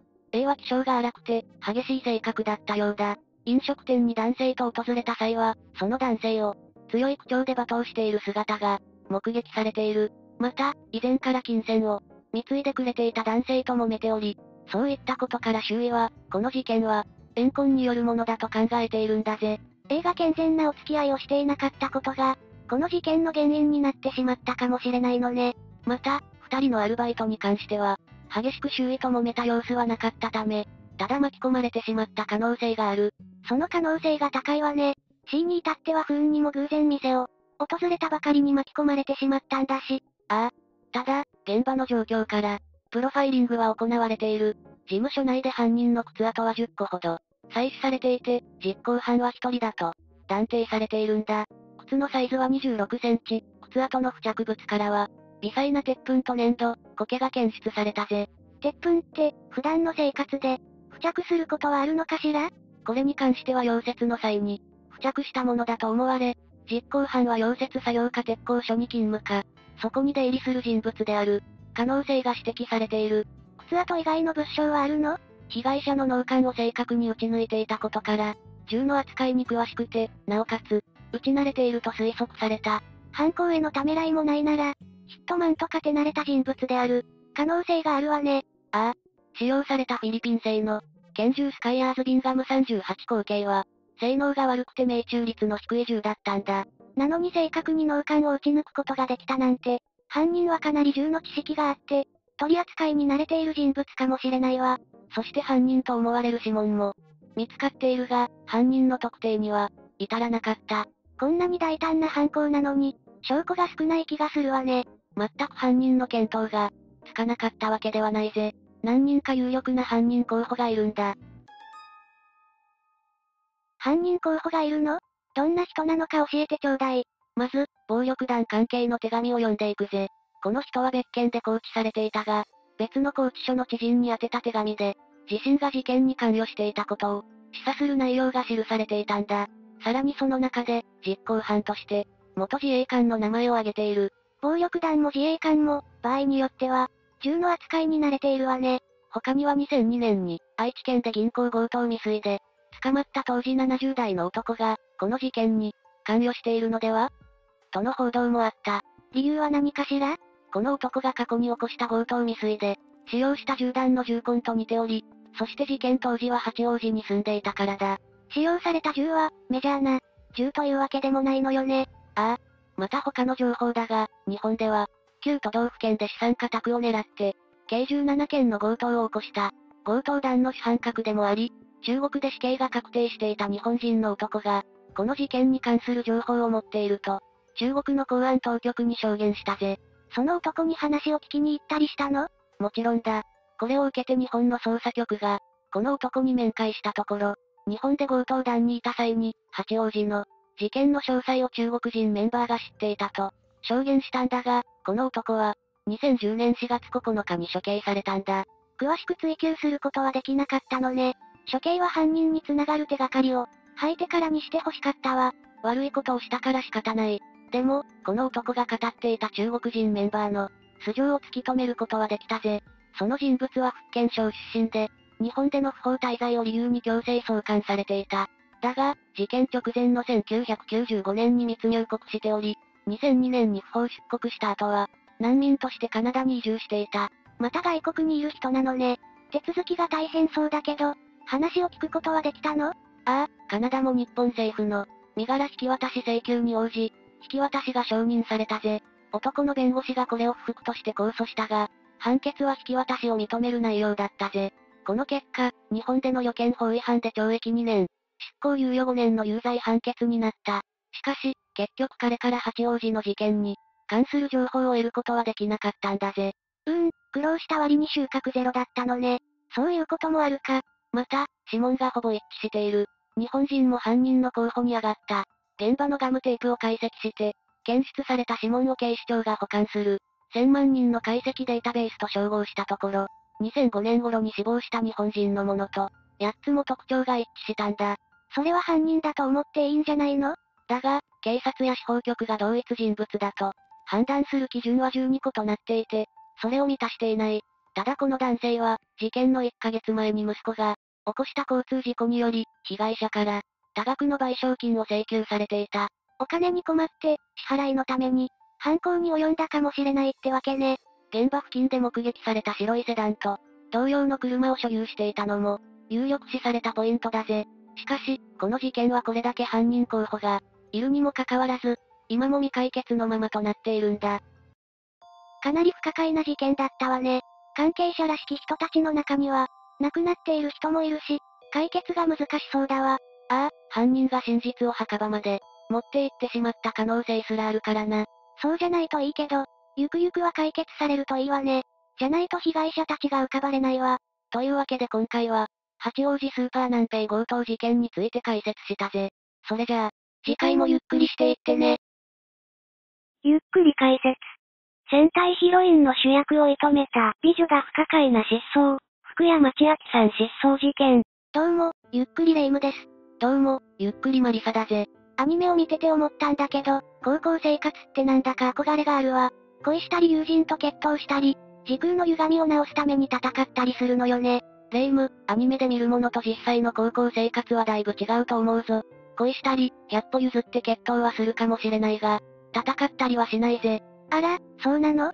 現実とフィクションは別物ってことだな。まあけど確かに、高校生活なんてのは楽しそうだよな。部活とかもやってみたいしな、バイトとかも楽しそうだし。まさに青い春って感じよね。ああ。だけど、そんな青春を謳歌していたはずの女子高生が、行方不明になってしまった事件があるんだぜ。そんな事件があったの？ある日突然いなくなってしまって、それ以来、今でも発見されていないんだ。その子は一体どこに消えてしまったのかしら？詳しく知りたいわ。マリサ、説明してくれる？それじゃ、福山千明さん失踪事件について紹介するぜ。それじゃ、ゆっくりしていってね。行方不明になった子は福山千明さんというのね。一体どんな経緯で行方不明になったの？そうだな。それじゃあ、その日の千明さんの足取りを追っていこう。まず千明さんは、その日アルバイトだったそうだ。千明さんが家を出て行くタイミングでちょうど母親に出会い、行ってきます、と挨拶を交わしている。これが午前6時頃のことだ。そんなに朝早くからのバイトなのね。大変そうだわ。千明さんはその後、自転車で駅に向かっている。その駅は、地下鉄御堂筋線の大黒町。千明さんのバイト先は奈良県の遊園地であり、彼女は駅の自転車置き場に、自転車を置き、地下鉄に乗ってそこに向かった。その途中、一旦淀川区の会社に寄ったらしいぜ。会社？千明さんは学生さんよね？もしかしてバイト先の本社とか？そこは不明なんだが、とにかく千明さんは会社に寄り、その後、バイト先に行った。そして帰りの午後6時20分頃、千明さんは大黒町駅の、一つ隣の駅、動物園前駅で降りている。自転車を置いた大黒町駅ではなくて、その隣の駅で降りたの？寝過ごしちゃったのかしら？いや、千明さんは、この時友人と一緒だったらしい。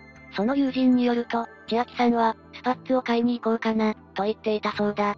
だからその目的のために、動物園駅前で降りた可能性があるぜ。なるほどね。でもスパッツなんて、何のために？千明さんのバイトは、遊園地の戦隊ものショーのキャストだったんだぜ。スパッツはそのショーのために、買いに行ったんじゃないかと言われている。千明さんは、行方不明になる翌日のショーの主役の座を射止めていたんだ。スパッツを新調しようと考えてもおかしくないぜ。そういうことだったのね。確かに大舞台の前に、衣装を整えようと思うのは、自然なことかもしれないわね。だが、千明さんの足取りは、ここで途絶えているんだ。家族が異変に気がついたのは、午後10時半頃で、千明さんの恋人から電話がかかってきたのがきっかけだぜ。千明さんには恋人がいたのね。ああ。とても仲睦まじい、2歳年上の恋人がいたんだ。千明さんはその日、その恋人と電話をする約束をしていたらしい。1991年当時、携帯電話は普及しておらず、電話は家の固定電話にかけるのが、一般的だったんだ。だから母親はそこで、千明さんが帰ってこないことに疑問を抱いた。その日は結局千明さんは帰ってこず、翌日に母親が捜索願いを出したんだぜ。千明さんの所持品は全て自宅に残されており、大黒町駅に置いていた。自転車もそのまま残されていたんだ。それから1週間後、福山さんの家に不審な電話がかかってくるようになった。だが、有力な情報源とはならなかったんだ。千明さんの母親や兄は、ビラを配るなどして情報を集めようとしたが、今現在も千明さんは見つかっていないという状況だ。本当に忽然と姿を消してしまったというわけね。そもそも、家出という可能性はないの？所持品も自転車も家にあったと言ったけれど、財布くらいは持ってたんでしょう？バイトをしていたなら、それなりに稼いでいただろうし。いや、千明さんに関しては、家出の可能性は限りなく低いと考えられている。彼女には家出をするような理由は何もなかったんだ。まず彼女は、恋人と電話をする約束をしていたと言ったよな。ああ、そうだったわね。その恋人とはさっきも言った通り、仲が円満で、卒業後には結婚が決まっていたらしいぜ。そんなに順調だったのね。また彼女は、卒業後の就職先もすでに決まっていたんだ。いつかペットショップを開きたい、という夢も持っていて、さらに友人には、私今、めっちゃ幸せやねん、と話していたらしいぜ。結婚も就職も決まっていたのね。将来に思い悩むようなことは特になさそうね。それによく考えたら、家出する日に恋人と電話する約束なんて、普通しないわよね。そうだろう？家出するなら、電話の約束は入れないはずだし、おまけに、家には恋人に渡すための編み掛けのセーターまで残っていたんだ。第2の理由としては、千明さんのバイトについてだ。千明さんは翌日にショーの主役を演じることが決まっていて、それをとても楽しみにしていたんだ。そのためにスパッツを買いに行こうとまでしていたからな。確かにそうよね。じゃあ千明さんは家出じゃないなら、さらわれたってこと？何らかの事件に巻き込まれた可能性は高いだろうな。千明さんが動物園駅で降りてからの足取りははっきりとは分かっていないが、いくつか仮説を立てることができるぜ。そもそも千明さんの行動には謎な点があるんだ。何よ、謎な点って。それはなぜ、動物園前駅で降りたのかってことだ。だから、スパッツを買いに行ったんじゃないの？当初はそう思われた。しかし当時の動物園前駅周辺は、そういったものを買うのには不向きな場所だったんだ。今でこそドンキなんかもあるんだけど、1991年当時は、通天閣を中心とした飲食街が中心の場所だった。おまけに治安もすこぶる悪く、女子高生が歩くには、昼間でも不安になるようなところだったんだ。昼間でも、それは相当ね。だから、なぜ千秋さんが動物園前駅でわざわざ降りたのか、その理由がいまいち判然としないんだ。可能性としては、友人を見送るためにわざわざその駅で、降りたというものがあるぜ。でもわざわざ見送るためだけに、一駅先に行くかしら。そこは考えどころだが、動物園前駅の一駅先には天王寺駅があって、天王寺駅まで歩いてスパッツを買いに行ったのかもしれないとも考えられているぜ。動物園前駅から天王寺駅まで歩いて8分ほどだから、ありえない話ではないぜ。友達を見送るために一駅前で降りて、その後歩いてスパッツを買いに、天王寺駅方面に向かったってこと？そういうことだな。スパッツを買うなら、大黒町駅の一つ前の難波駅も、天王寺駅近くと同じくらい賑わっているから都合がいいはずだからな。それをわざわざ一駅乗り過ごしたんだから、やっぱり友人を見送るついで、だったんじゃないかと言われているぜ。なるほどね。だが、さっきも言ったように、当時の動物園前駅近くは、治安が悪かったんだ。不審者が多発する場所や、ホームレスがテントを張っているようなところだった。そして動物園前駅から天王寺駅に行くルートの中には、非常に危ないルートも存在していたんだぜ。もしかして、千秋さんはこの移動の途中で何らかの事件に、巻き込まれたのかしら？その可能性は高いんじゃないかと推測されているぜ。けれど、千秋さんがそんな道を進んで歩いていったとは思えないわ。私ならそんな危ないところは避けるもの。そうだな。だが千秋さんの場合、可能性がないとは言い切れないんだ。どういうこと？千秋さんは、小さな頃から優しい心の持ち主だったそうだ。子供の頃から、雨が降るたびに人に傘を貸してあげて、自分はずぶ濡れで帰ってくることが何度もあったらしい。また、自分の使わなくなった毛布をホームレスに差し出すような、性格だったそうだ。とてもいい子だったのね。だから、もしかするとこの優しさにつけ込まれたんじゃないかといった、意見もあるんだぜ。どういうこと？千秋さんはホームレスに毛布を差し出すような人だから、ホームレスたちが、寝泊まりしているような場所を通ることへの抵抗も少なかっただろう。だからそういう場所を通って、動物園前駅から天王寺まで行く途中に、不審者と遭遇してしまった結果、千秋さんが何かの事件に巻き込まれてしまったという可能性だな。もしかすると困っているふりをして、千秋さんを人気のない場所に、連れて行ったりした人物がいたかもしれないんだ。なるほど。人の善意につけ込む人ってどこにでもいるものね。千秋さんの優しさが、かえって彼女を傷つける結果になってしまったのかもしれないのね。彼女がそういう人々に対して、警戒心が低かったと考えることもできるからな。また、この1991年には謎の失踪事件が多発しているんだ。謎の失踪事件？いくつか例を挙げていくぜ。まずは1991年の7月24日に、石井舞ちゃんという7歳の少女が、行方不明になっているんだ。7歳の女の子が、どこでいなくなってしまったの？それがなんと、自宅から忽然と消えてしまったんだ。自宅で行方不明。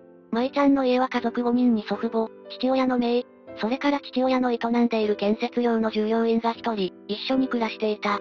その日、舞ちゃんの家には前日から友人2人が遊びに来ており、その2人は母親の友人の子供だったぜ。日中はゲームなどをして過ごし、夜の9時半頃に舞ちゃんは友人2人と、一緒に眠りについた。その1時間後に母親が3人の寝ている部屋に行き、舞ちゃんたちにタオルケットをかけ直している。これが10時半頃になるわけだが、この目撃情報が、舞ちゃんを見た最後になってしまったんだ。翌日の午前5時20分頃に舞ちゃんの友人が目を覚ました時には、舞ちゃんの姿はどこにも見当たらなくなっていたんだ。7歳の女の子が、夜の間に一人っきりで消えてしまったというの？舞ちゃんはどこを探しても見つからず、家族は6時頃になって警察に通報した。その後大規模な捜索が行われたが、舞ちゃんは現在も発見されていないんだ。7歳なら家出って線もなさそうね。連れ去られた可能性が高そうだわ。また1991年3月15日には、三重県で鴨前ゆきちゃんという8歳の女の子が、行方不明になっているんだぜ。3月にもそんなことが起きていたのね。午後2時半頃に、母親がパート先から家に電話をした際にゆきちゃんが出て、今日は夜勤で遅くなる。わかった、という会話をしたらしいぜ。だが午後4時半頃、ゆきちゃんの姉が帰宅した時には温かい飲みかけの、ココアだけが残っており、ゆきちゃんは家にいなかった。ゆきちゃんはココアが好きで、普段から自分で作って飲んでいたらしい。じゃあその午後2時半から午後4時半の間に、行方不明になってしまったということ？そういうことだな。午後8時頃に家族が地元警察に捜索願いを提出し、小学校の教師にも連絡をして、捜索をしたが結局見つからなかったんだぜ。その後何度も無言電話があり、さらにゆきちゃん行方不明事件から3年後、ゆきちゃんの家に怪文書が届いたんだ。内容にまでは触れないが、あまりにも不気味な文章で、詳しい内容はよく理解できないほどだったそうだぜ。行方不明に怪文書、これもまた不気味な事件ね。ココアがまだ暖かかったなんて、ゆきちゃんのお姉さんもさぞかし悔やんだでしょうね。心中を察すると胸が苦しくなるわ。さらに1991年の10月1日には、横浜市で8歳の野村香織さんが、行方不明になっている。香織さんは午後3時50分頃、自宅の鍵をかけて一人で約540メートル離れた、書道教室に向かう途中に姿を消したんだ。たった540メートルの間でいなくなってしまったの？これも怖い事件ね。まさかそんな短い間にいなくなるなんて、ご家族も思わなかったでしょうから。県警は9万人以上の捜査員を動員したが、未だに行方は見つかっていないんだぜ。これらの事件は未だ未解決のままで、ネットでは北朝鮮に、拉致されたという噂も広まっている。千秋さんも北朝鮮による拉致の可能性を排除できないとされ、失踪者リストに載っているんだぜ。なるほど、単にさらわれたってわけでもないかもしれないのね。1991年に行方不明事件が集中しているのも気になるわ。念のため1991年に起きた他の事件も紹介したぜ。ここからは早速、福山千秋さんの特徴も紹介しようと思うぜ。千秋さんは当時18歳の高校3年生で、身長は156センチ、体重は45から46キロで、特徴としては右の目の上のまぶたの上に、子供の時ベッドから落ちた時の傷がかすかにあるそうだ。また、前歯が2本少し大きいのも特徴らしい。これらは30年前の特徴だから、今はもう随分と変わってしまっているかもしれないぜ。まぶたの上の傷は、まだ残っているかもしれないわね。ここで紹介することで、少しでも手がかりになればいいのだけれど。それでは最後に、もう一度状況を整理するぜ。当時18歳だった福山千秋さんは、バイトの帰りに動物園前駅で降り、その後行方不明となったんだ。本来彼女は大黒町駅で降りるはずで、自転車もそっちに置いていたのよね。それなのに一駅先の動物園前駅で降りたのは、友人を見送るためだと考えられているんだよね。そして、そのついでに翌日のバイトで使うスパッツを、買おうとしてたかもしれないと。そういうわけだな。だが、当時の動物園前駅にはドンキなどの、スパッツが買えそうな施設はなく、飲食街が中心だった。おまけにかなり治安が悪かったんだ。もしスパッツを買うのなら、大黒町駅の一つ手前の駅の難波駅で降りるか、動物園前駅の次の駅の天王寺駅で降りた方が良かったのよね。ああ、だが実際には彼女は動物園前駅で降りて、そして行方不明になってしまった。ここから先は推測だが、彼女は天王寺駅まで歩いて向かう途中に、不審者による被害に遭ったのか、また北朝鮮に拉致された可能性も、あるんじゃないかと考えられているぜ。福山千秋さんに家での兆候は全くなかったものね。ああ、彼女は就職も結婚も決まっていて、翌日にはバイトでの活躍も約束されていたし、学校でも自分は幸せだって話してたくらいだものね。1991年に失踪した他の人たちは、幼いから家出という可能性は限りなく低いだろうし、もしかすると拉致された可能性もあるとも言われているんだぜ。ここまで、福山千秋さんが行方不明になった経緯とその原因、1991年に他に起きた謎の事件、千秋さんの特徴などについて紹介したぜ。福山千秋さんの母親は、千秋さんに似たこの情報が入るたびに、借金をしてでも全国を駆け回り、その真偽を確かめてきたそうだ。こう思う親の心のなせる技よ。それにもかかわらず、千秋さんは30年経っても見つかっていないんだ。千秋さんは、現在も無事なら50歳近くになっているはずだから、特徴もまた変わっているかもしれないが、いつかまた家族と再会できることを願うことしかできないな。私も、それを祈っているわ。さて、というわけで今回は、福山千秋さん失踪事件について紹介したぜ。それでは、次回もゆっくりしていってね。ゆっくり解説。主婦失踪後、容疑者の2人は死亡。迷宮入りの未解決事件、高橋妙子さん失踪事件。どうも、ゆっくりレ夢ムです。どうも、ゆっくりマリサだぜ。ねえマリサ、ごく稀に事件の捜査中とかに、犯人が亡くなってしまうことってあるじゃない？めったにあることじゃないが、もともと自分も死ぬつもりで事件を起こした場合とかでは、たまに見かけるな。そういう時って犯人の扱いはどうなるの？容疑が固まっていれば被疑者死亡のまま、逮捕起訴することもできるけど、その辺のさじ加減が難しいケースもあるんだよな。そうなのね。犯人かもしれない人が亡くなってしまったばかりに、事件が未解決になってしまったケースってあるのかしら？ああ、中にはそのような結果を迎える事件もあるぜ。今日はそういった事件を一つ教えてほしいわ。じゃあ、今回は津山市主婦行方不明事件について解説していくぜ。それじゃあ、ゆっくりしていってね。2002年6月3日の昼頃、岡山県津山市弥生町に住む、主婦の高橋妙子さん54歳が行方不明になってしまった。主婦がある日、急にいなくなってしまったの？ああ、すぐに容疑者と疑われた人物は、2人いたんだが、その2人ともが死亡しているため、事件は現在も未解決で、妙子さんは行方不明のままとなっている。事件当時に何があったのかしら？事件当日の午前11時頃、妙子さんが一人でいる自宅に、ある2人の人物が訪れた。この時自宅にやってきたのは、33歳の吉田義恵と、その知り合いのタクシー運転手の男 A だ。その2人は妙子さんとお知り合いなのかしら？いや、妙子さんは2人と面識がなかったそうだ。初対面の人の家に何の用事があったの？自宅の玄関先で、2人は妙子さんに、私たちは妙子さんのお父さんに、お世話になっているので、実家を教えてほしいと話したという。それを聞いて妙子さんは、実家にいる母親に電話で2人のことを話したが、母親は2人について心当たりはないと答えたそうだ。お父さんの知り合いだから、お母さんが知らなくても無理はないのかしら？それにしてもなんだか怪しいわね。そして同じ日の午後5時頃、妙子さんの夫が帰宅した時には、すでに自宅のどこにも妙子さんの姿はなかった。だが、夫が帰宅した時の家の中は、奇妙な様子だったみたいだ。どんな状態だったの？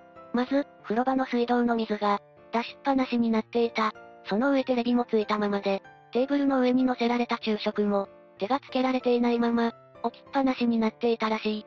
それは確かに妙ね。まるで神隠しにあったみたい。自分の意思で出かけたなら、昼食ぐらいは片付けていくよな。そうね。風呂場の水が浴槽のお湯を、溜めるための水ならうっかり止め忘れは、あるかもしれないけど、さすがにご飯くらいは片付けていくわよ。一部の話によると、どうやら浴槽の水ではなくて、シャワーの水が出しっぱなしになっていたみたいなんだよな。それが本当なら、かなり不思議よね。夫がそんな家の様子に首をかしげていると、自宅に電話がかかってきた。電話の主は妙子さんで、心配いりません、午後6時頃には帰ります。と話したそうだ。妙子さんと連絡が取れたのね。6時には帰るって言っているし、何か急用ができて慌てて出かけていったのかな。最初は夫もそう思って安心したかもしれないな。しかし、妙子さんは午後6時頃になっても帰ってこなかった。あれ？それは心配になっちゃうわね。午後7時頃になって、再び妙子さんから電話がかかってきた。車で連れ回されてどこにいるのか、わからないけれど、多分岡山ぐらいだと思います。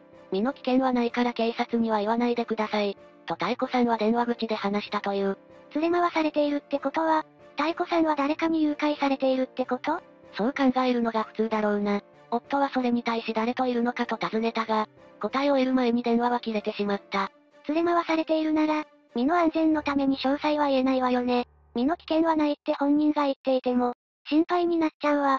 その発言すらも、夫が警察に、通報しないように連れ回している犯人が、妙子さんに言わせた可能性もあるぜ。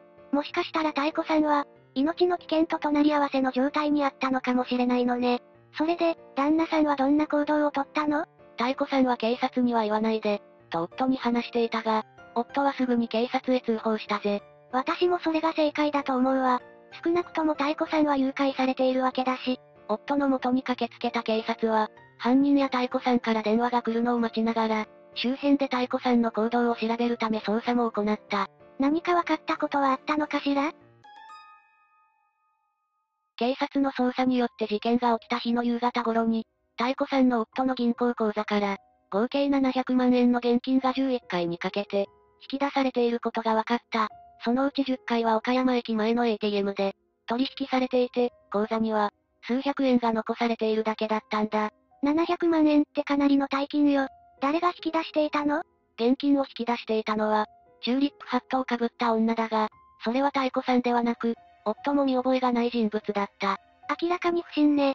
6月8日に公開捜査が開始され、防犯カメラの映像を公開して情報提供を募った。その後の警察の捜査によって、現金を引き出したのは事件当日に、A と一緒に妙子さんの家に来ていた、吉田義恵だということが判明したぜ。こうなると、吉田がかなり怪しいわよね。キャッシュカードを持っていて、暗証番号も知っているってことは、カードの持ち主である妙子さんと、一緒にいた可能性が高いわ。実は吉田は、6月4日にも、高橋家のキャッシュカードを使って、現金を引き出そうとしていたんだが、すでにカードに盗難届が出されていて、カードがロックされていたため、現金の引き出しに失敗している。キャッシュカードがロックされたら、カードを回収できるわよね。霊夢の言う通り、キャッシュカードは、そのまま回収されて警察が調べると、カードからは吉田の指紋が見つかったんだ。警察はさらに捜査を進め、防犯カメラの映像と警察の、自動車ナンバー識別装置を使ったところ、タクシー運転手 A の存在と、犯行に使われたであろう車が判明したぜ。A って、吉田と一緒に事件当日に、妙子さんの家にアポなしで訪問してた人よね。A も共犯なのかしら？警察はその可能性が高いと見ていたようだな。吉田と A は親しい仲であり、以前パチンコ店で一緒にいたところを、目撃されているそうだ。二人が親しいのは事件と関係ありそうだね。B から話を聞けば何かわかるかも。警察もそのつもりだったろう。しかしここで捜査に思わぬ邪魔が入ってしまったんだぜ。突然だが霊夢、メディアスクラムっていう言葉を知っているか？メディアスクラム？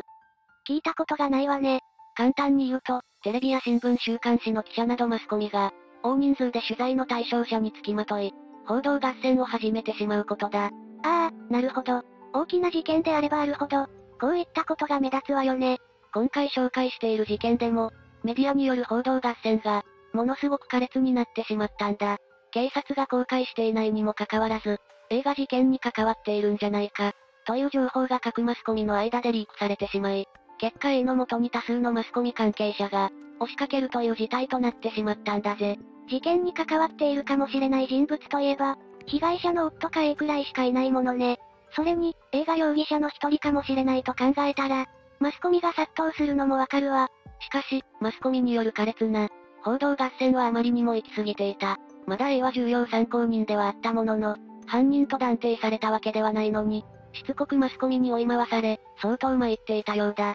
6月22日には、A 自ら警察署へやってきて、身の潔白を主張している。それほどメディアによる報道や、付け回しがひどかったのね。もし彼が本当に事件に関与していないのであれば気の毒だわ。このメディアの過熱っぷりには警察も、困っていただろう。そして6月24日、警察によって相当な痛手となる出来事が、起こってしまったんだ。一体何が起きたの？なんと A が近所の公園で、首を吊って亡くなってしまったんだ。A は当日の早朝、同居する家族に対して、仕事に行ってくると言って外出し、そのまま帰らぬ人となってしまった。なんてこと、重要参考人が亡くなってしまうなんて。家宅捜索の結果、自宅からは、家族に宛てた複数の遺書が発見された。状況的に考えて、メディアからの、圧力がかなりのストレスに、感じていたんだろうと考えられる。残された家族もかわいそうだわ。また、家宅捜索ではもう一つ事件に関する、重要な手がかりが発見された。それは A が所有していた車から、妙子さんの血液反応が見つかったことだ。もし A が生きていたら、事件を解決できたかもしれないのに、事件を冷静に伝えるべきメディアが、こともあろうか捜査を台無しにしたのね。このことには妙子さんの夫も相当憤ったそうだ。夫自身もしつこいメディアに辟易していたらしく、その上、妻を見つける手がかりを、潰されてしまったことでメディアへの、不信感がかなり高まった。これはもうメディアによる、暴力だと言っても過言ではないわね。ああ、妙子さんの夫も同じように思っていたみたいだ。後に彼は、私は二つの犯罪被害に遭ったと思っています。一つは妻を連れ去られた被害、そして二つ目はマスコミによって、妻の居場所を知る機会を奪われた被害です。と話している。この時の旦那さんの気持ちを考えると辛いわ。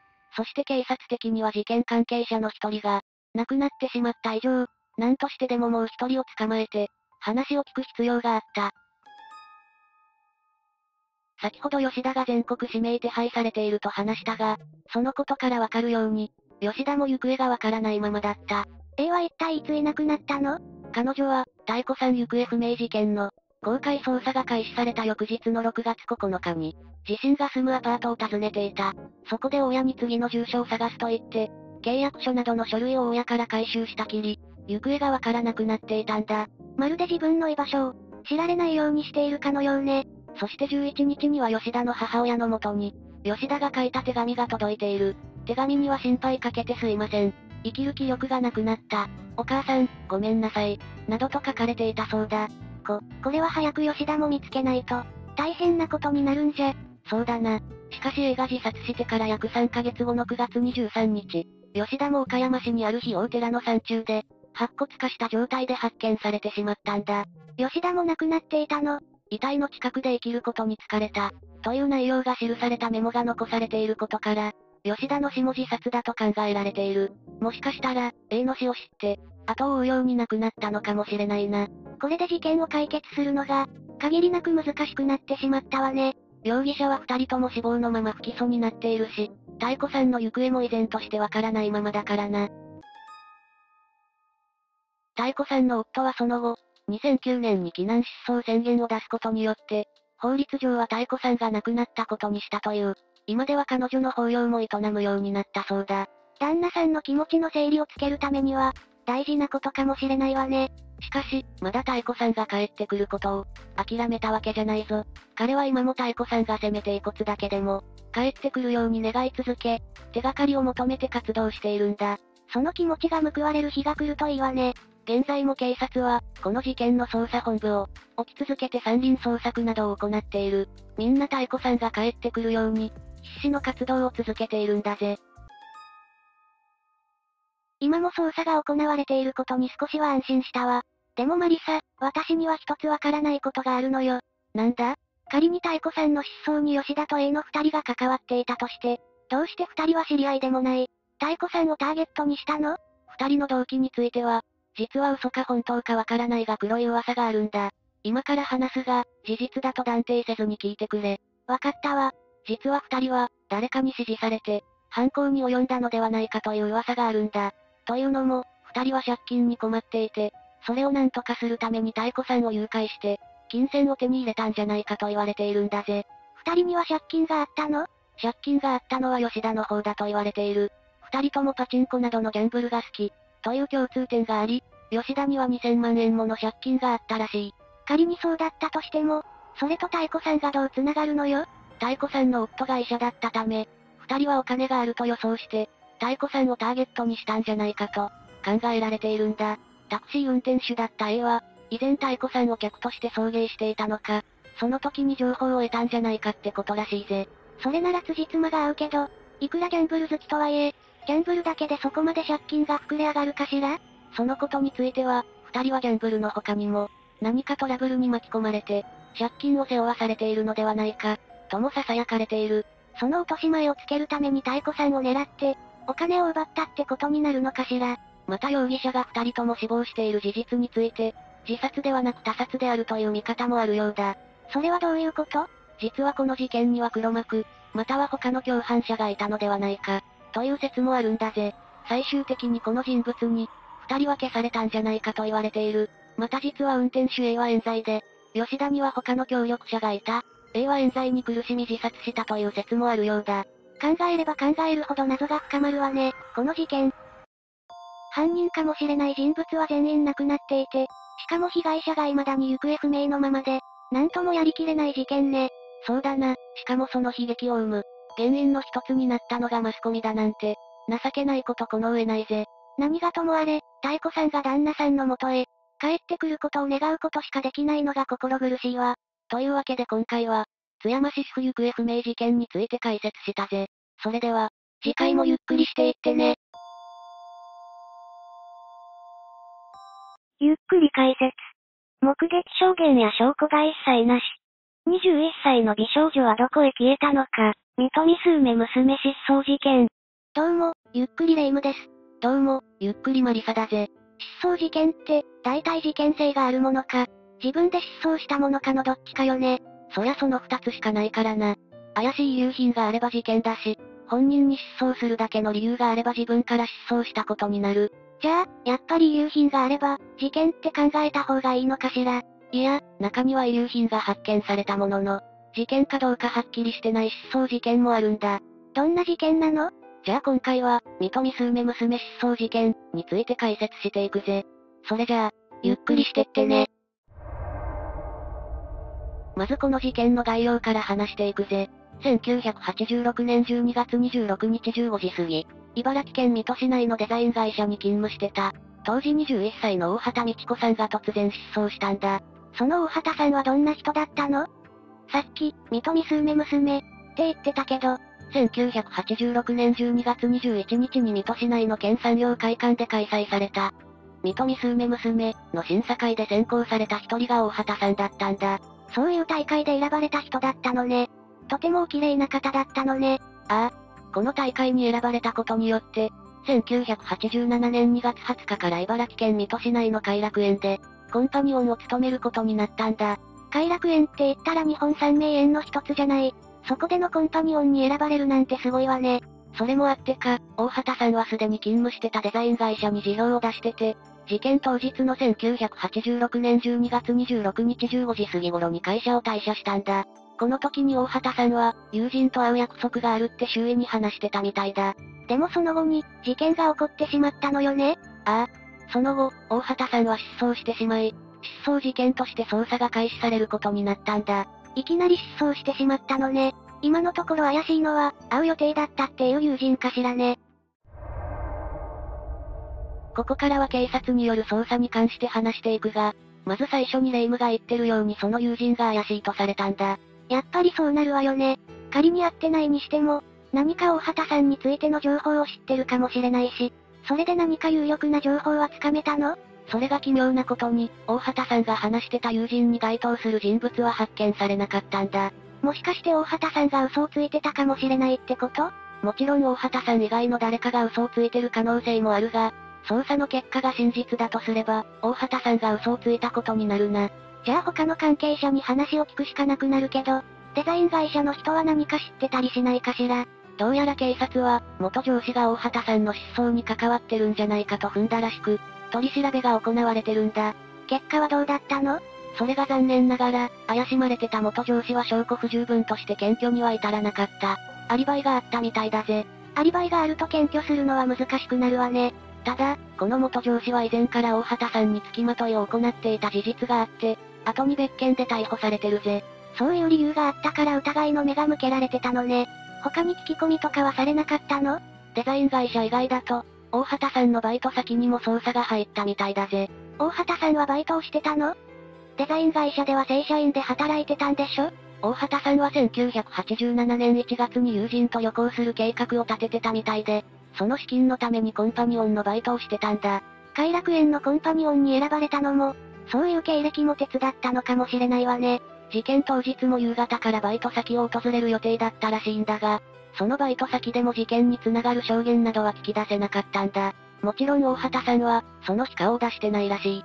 そこでも特に成果はなかったのね。そういえば、ご両親はどう考えてるのかしら？もちろん家族にも聞き込みはされたんだが、大畑さんには自分から失踪するような兆候はなかったそうなんだ。ますます謎ね。やっぱり大畑さんが会うと言ってた友人が怪しいような気がするけど、その友人が何者なのかがわからないのよね。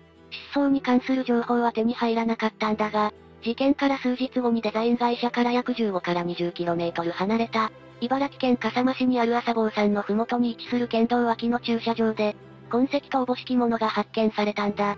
何か大畑さんが身につけてたものでも発見されたの？そこでは毛髪と血痕が付着した毛布が発見されたんだ。これらの血液型は大畑さんと同じ A 型だったらしい。じゃあ、そこで誰かに襲われて誘拐されたのかもしれないってこと？確かに血液型は一致してるんだが、本当に大畑さんの血液や毛髪だっていう確証がないんだ。DNA 鑑定とかはされなかったの？実は DNA 鑑定が導入されたのは1989年のことで、本格的に実装されたのは1992年なんだ。つまりこの時には、まだ大畑さんの血液かどうか断定する手段がなかったんだ。せっかく怪しい痕跡が見つかったのに、そこからの捜査や追跡は難しそうね。ほとんど証拠や証言が存在しないこの事件だが、いくつか不審な点はあるんだ。どういったものなの？まず事件当日の大畑さんの言動だ。この日大畑さんは友人と会う約束があるっていう理由で、定時よりも2時間早く退社してるんだ。その友人が何者なのか不明なのは怪しいけど、その発言そのものはそこまで怪しくないんじゃない？それが、大畑さんのこの発言は、事件当日に突然発したものらしいんだ。最低でも数日前くらいには言いそうだけど、上司にも同僚にも話してなかったの？ああ。ちなみに大畑さんには当時付き合ってた男性もいなかったし、そういう感じの男性もいなかったみたいだな。駆け落ちって感じではなさそうね。もし駆け落ちだとしても、そんな怪しまれるような言動はしないでしょうし。それと大畑さんは、この失踪事件の前に別の事件に巻き込まれてるんだ。何かあったの？大畑さんは自家用車を持ってたそうなんだが、その車が何度かパンクさせられるという被害に遭ってたんだ。それは偶然パンクが続いたというわけじゃなくて？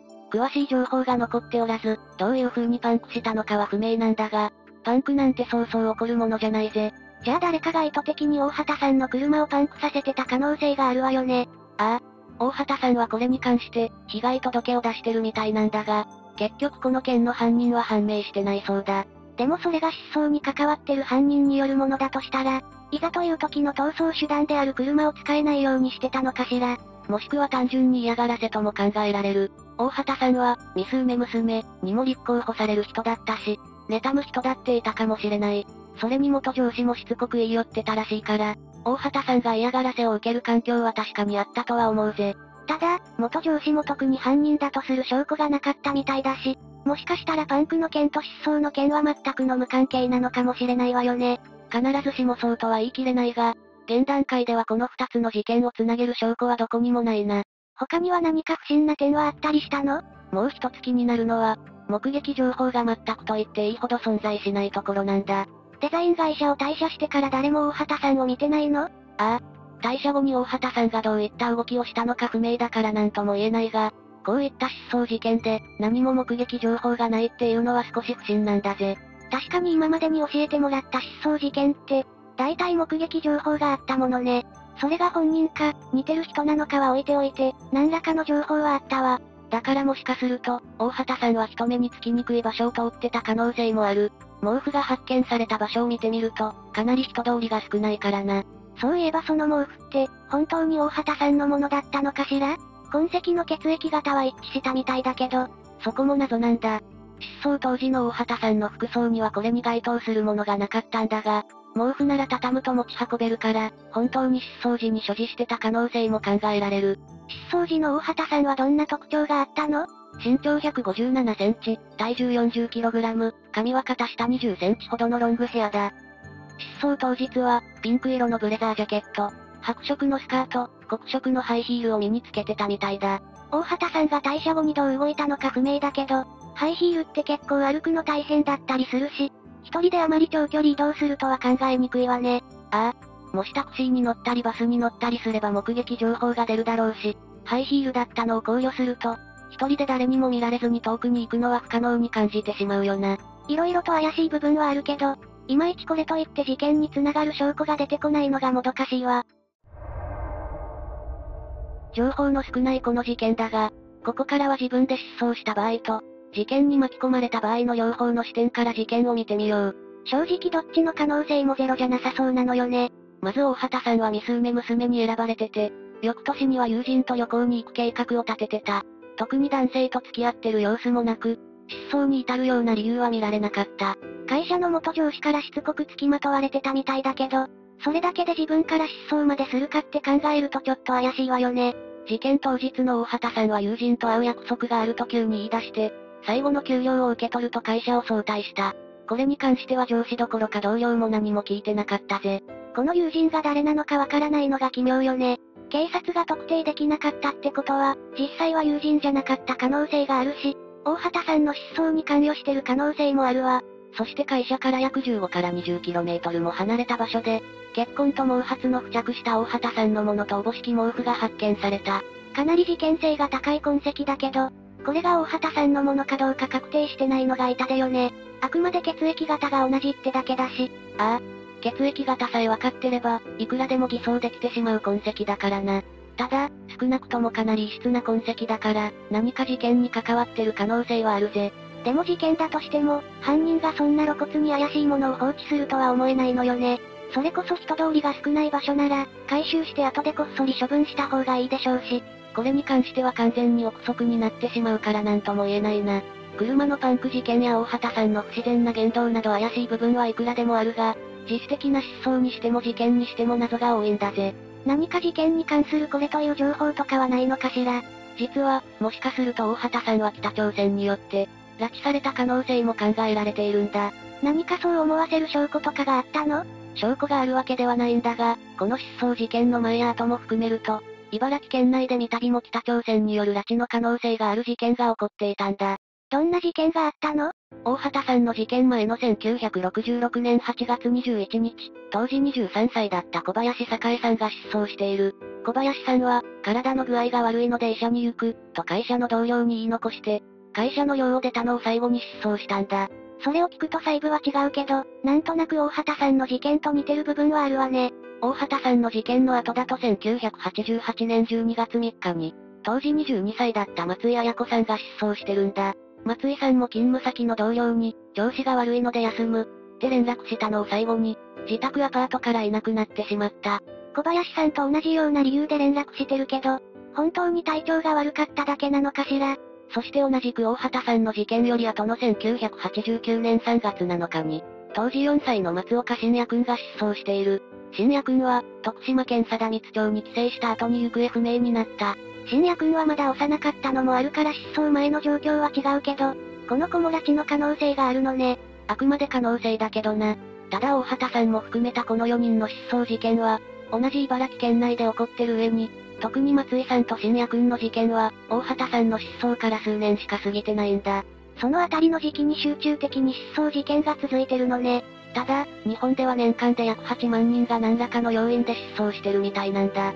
もちろんこれは現在の統計だから当時はどうだったか不明だが、偶然その時期に重なってしまった可能性はあるぜ。失踪前に急に友人と会う約束があるなんて言い出したみたいだし、大畑さんは何らかの理由で会社を早退する理由があったってことよね。ああ、急にそう判断しなければならない何かがあったってことになるな。そうよね。大畑さんは翌年に友人と旅行に行くためにバイトをしてたみたいだし、しかもミス梅娘の大会にも出場してるもんね。そして翌年の偕楽園でコンパニオンを務めることにもなっていた。大畑さん本人には特に失踪する理由が見当たらないし、それにミス梅娘にも選ばれて人生これからという時期だ。やっぱり自分から失踪したっていうのはないんじゃないかしら。友人との約束っていうのは嘘で、本当は誰かに呼び出しを受けてて、そこに向かったところで誘拐されてしまったのかなって考えてしまうわ。正直、痕跡や証言が少なく謎が多いから、自分から失踪した可能性も誘拐された可能性も十分にあり得てしまう事件だよな。あまり憶測はしない方がいいかもしれないぜ。捜査に必要な痕跡とか証言が少ないものね。怪しいことはいくつもあるのに、それが何の証拠にもならないのって怖いわ。以上が、水戸ミス梅娘失踪事件、だ。かなり謎の多い事件だったわね。大畑さん本人には失踪するような理由はなかったみたいだけど、当日に急に約束があるって言い出してたし、本当に人生これからって時に失踪してしまったからな。失踪後も特に銀行の預金が引き出されたようなこともなかったみたいだし、事件だとしても金銭目的ではないのかもしれないと言われている。口座が動いたりってこともなかったのね。特に付き合ってた男性もいないみたいだから駆け落ちの可能性も低そうだし、やっぱり事件だったのかしら。この事件に関しては、未だにこれといった新しい証言や情報が出ておらず、捜査が進んでいないんだ。不審な点はいろいろあるのに、どうして失踪してしまったのかが全然わからないわね。今後、何か情報とかがあればいいんだけど。ああ、せめて自主的な失踪なのか、それとも何らかの事件に巻き込まれたのかだけでも明らかになってほしいぜ。まだ大畑さんが生存してる可能性はあるからな。親族の方々も大畑さんに帰ってきてほしいでしょうし、それが無理でも真相は知りたいって思うはずだものね。私も大畑さんの行方が一刻も早く判明することを祈るわ。というわけで、今回は、水戸ミス梅娘失踪事件について紹介したぜ。それでは、次回もゆっくりしていってね。ゆっくり解説。何の罪もない女子高校生が無差別に巻き込まれた。廿日市女子高生事件。どうも、ゆっくりレ夢ムです。どうも、ゆっくりマリサだぜ。レ夢ムは普段、家にいる時に戸締まりをしてるか？何よ急に。家にいる時は、基本的に戸締まりなんかしていないわ。さすがに寝る時は鍵をかけるけど。いや、レ夢ムは普段どのくらい防犯意識を持って、生活してるのかなと思って聞いてみたんだ。私は絶対に昼間でも戸締まりをするけど、レ夢ムみたいな人も意外と多そうだな。そっか、昼間でも鍵をかけると安心ね。私もそうしようかしら。ああ、安心だぜ。なんせ、防犯効果だけじゃなくて、イルスを使う時にも安心できるからな。もしかしてマリサ、私がこの前マリさん家に行った時も、いなかったけど、イルスを使っていたんじゃないでしょうね。はわ、冗談だぜ。その時は本当に家にいなかったぜ。なんだ、冗談か。よかったわ。でも、本当に家にいる時でも戸締まりはした方がいいぜ。なんせ、よからぬことを考える人が世の中にはいるんだからな。怖いことを言うわね。実際に、家の鍵をかけずにいたら、知らない人が勝手に家に入ってきて、殺人事件に発展した例もあるんだよ。ということで今回は、廿日市女子高生殺人事件について、紹介していくぜ。それでは、ゆっくりしていってね。まず事件の概要から話していこう。この事件が起こったのは、2004年10月5日午後3時。当時高校2年生だった北口里美さんが、自宅の離れで仮眠していた時に襲われて殺害されたというものだ。離れがあるお家ってことは、里美さんはかなり大きい家の子だったのね。犯人はどこからか家の敷地に侵入してきたことになるわ。犯人については後で説明するが、その考え方は合ってるぜ。ただ詳しい侵入経路や方法については、明らかになってないな。犯行の模倣を防ぐためかもしれないが、同じような手口の事件を起こさせるわけにはいかないものね。ああ。そして、被害者である里美さんの悲鳴を聞いた祖母と、次女が駆けつけたため事件が発覚した。この時、里美さんが階段を駆け下りる音も、聞いていたみたいだ。犯人に襲われて、逃げていたのね。しかし里美さんは犯人に玄関先で刺されてしまうんだ。司法解剖によれば胴体を複数回刃物で刺された上に、首を切り裂かれていたんだ。胴と首を。おばあさんと妹さんはその後どうしたの？それがまだ、その時犯人が1階にいたみたいなんだ。犯人は祖母にも襲いかかり、腹部や背中を10カ所近く刺されてしまった。見つかったからおばあさんにも危害を加えたのかしら。妹さんは？次女の方はなんとか逃げることができたらしく、裸足のまま30メートル離れた近所の園芸店まで、助けを求めに行ったぜ。妹さんだけは逃げることができたのね。二人は助かったの？二人ともすぐに救急搬送され、祖母はなんとか助かった。しかし、残念ながら、里美さんは出血多量で死亡してしまったんだ。里美さんは首も切られていたんだったわね。首には太い血管が多いから、それが死に繋がったのかも。それに、一番最初に油断してるところを襲われたわけだから、傷が深くなったのかもしれないな。これは明らかに事件だから、警察に捜査されたわよね。犯人は捕まったのかしら？ああ。ただ目撃証言が祖母と次女の二人しかない上に、里美さんに恨みを抱いているであろう人物が、特にいなかったことから、捜査は難航してしまったんだ。犯人は妹さんが助けを呼びに行っている間に逃げた。その間、近所の人を含めて犯人を見ていなかったのね。ああ、あくまで二人からの目撃証言を元にした情報だが、年齢は20歳くらい、身長は165センチくらい。がっちりとした体格、目が細くて頬にニキビのような跡、髪を立たせており、若干茶髪、ダンロップ製の運動靴を履いていたらしい。特に際立った特徴はないわね。そうなんだよ。正直こういった、特徴を持ってそうな人間って割といると思うんだ。だからなのかもしれないが、捜査は難航してしまい犯人は見つからずじまいだった。でも、人が亡くなっているわけだし、犯人には捕まってほしいものだわ。もちろん里美さんの父親も同じ気持ちだった。事件が風化しないようにブログで何度も呼びかけてたんだ。そして2008年3月には、犯人逮捕につながる、有力情報の提供者に対して最高300万円の懸賞金を支払う、捜査特別報奨金制度対象事件にもなった。かなり高額のお金が出るのね。警察もそれだけ重大な事件と位置づけたってことかしら。ああ。そのおかげか、テレビなどの報道機関でも未解決事件として、取り上げるようになっていった。テレビは特に不特定多数の人が見るし、実際にああいった番組がきっかけで、犯人が見つかったりすることもあるのよね。これは期待できるんじゃないかしら。しかも2010年には、殺人事件における、公訴時効が廃止されたんだぜ。これまでは15年が経過すれば時効になっていた。殺人事件だったが、それ以降は時効なしになったんだ。正直、事件後15年経って事件が解決する見込みは薄まるけど、だからといって捜査しないのもなんとなくおかしい気がするものね。とはいえすぐに捜査が進展するってことはなかったんだ。それからも犯人が特定できず、事件は迷宮入りしそうになっていた。迷宮入りしそうになった、ということは、何か手がかりが見つかったのね。進展があったのは、2018年4月13日のことだった。別の暴行事件において任意捜査対象だった。山口県宇部市の35歳の会社員の男、鹿島学がこの事件の犯人だったと判明したんだ。犯人が分かったのね。でも、どうして彼が犯人なの？今言ったように鹿島は、この時捜査対象になってたんだ。だから当然 DNA や指紋の採取が行われる。その採取の結果、事件現場から発見された DNA や指紋と一致したんだ。そういうことだったのね。現場に DNA が残っていてよかったわ。多分当時の状況的に、証拠隠滅はできなかったんだろうな。すぐに祖母や次女が駆けつけたし、目の前で次女に逃げられたから、指紋の拭き取りもできなかっただろうしな。それで、その鹿島って人はどんな人かしら？里見さん一家と何の関係があるの？鹿島は宇部市内にある、土木建築会社23年前から勤務してたみたいなんだ。社長によると、無断欠勤などなく、仕事態度は真面目であった、らしく、口数は少なくておとなしい性格だったと評価されてるぜ。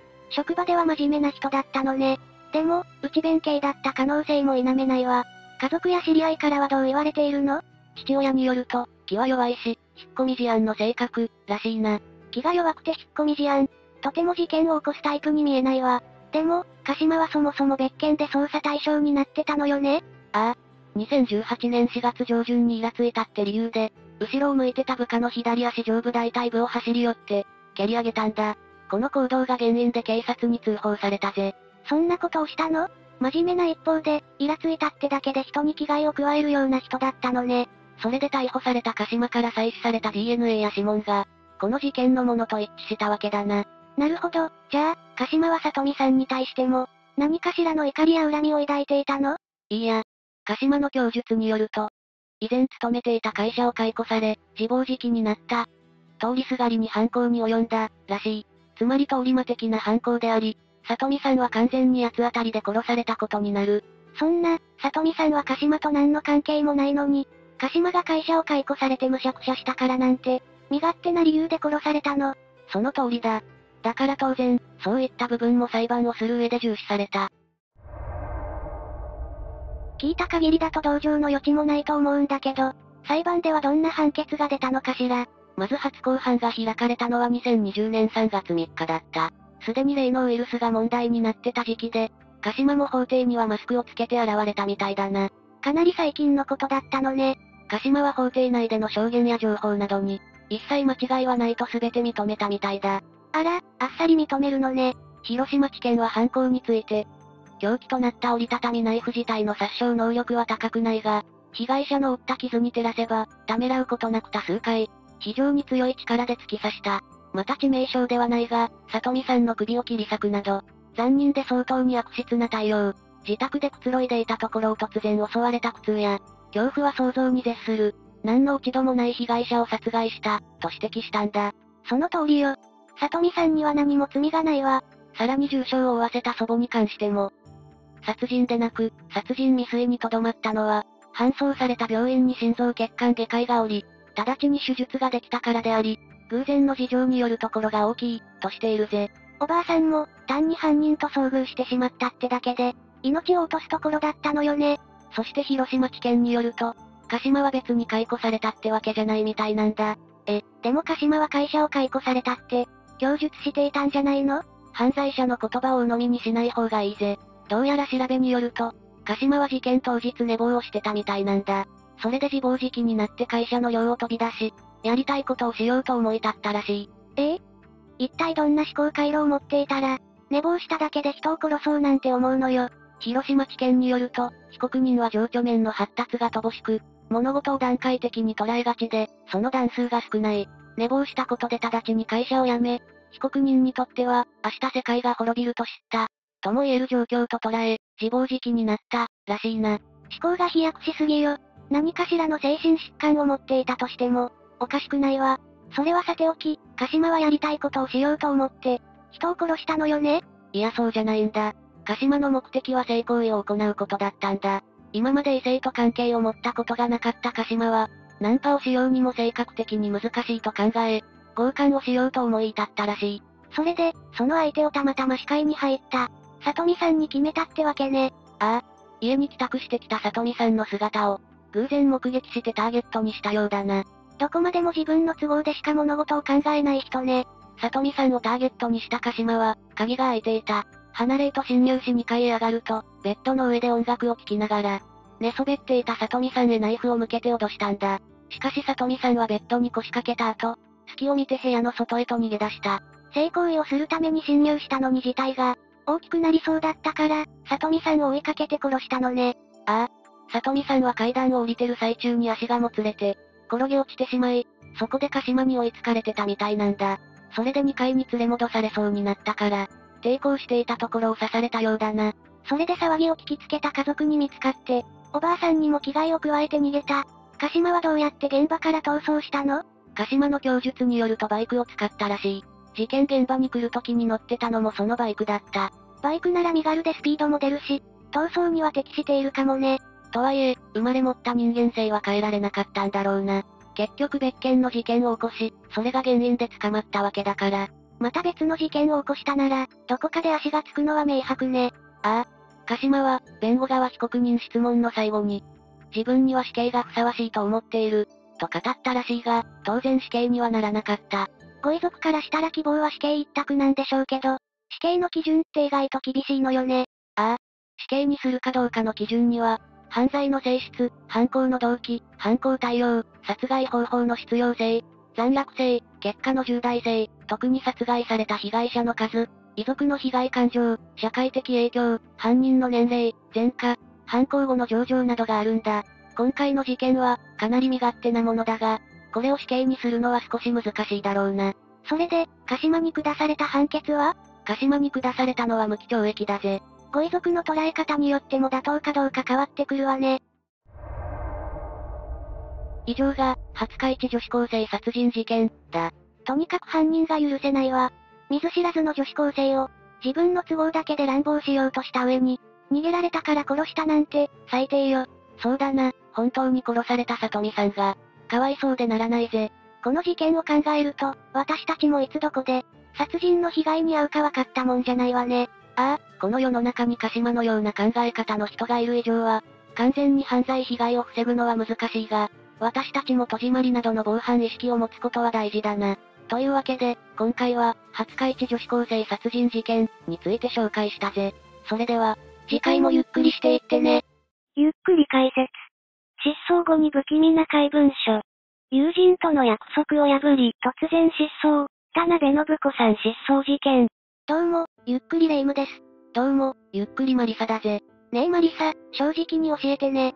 家出したことある？小学生の頃、ちょっとした冒険感覚で憧れた過去はあるけど、実行したことはないぜ。だよね。実は友達から、家出したい、って相談されて、困ってるの。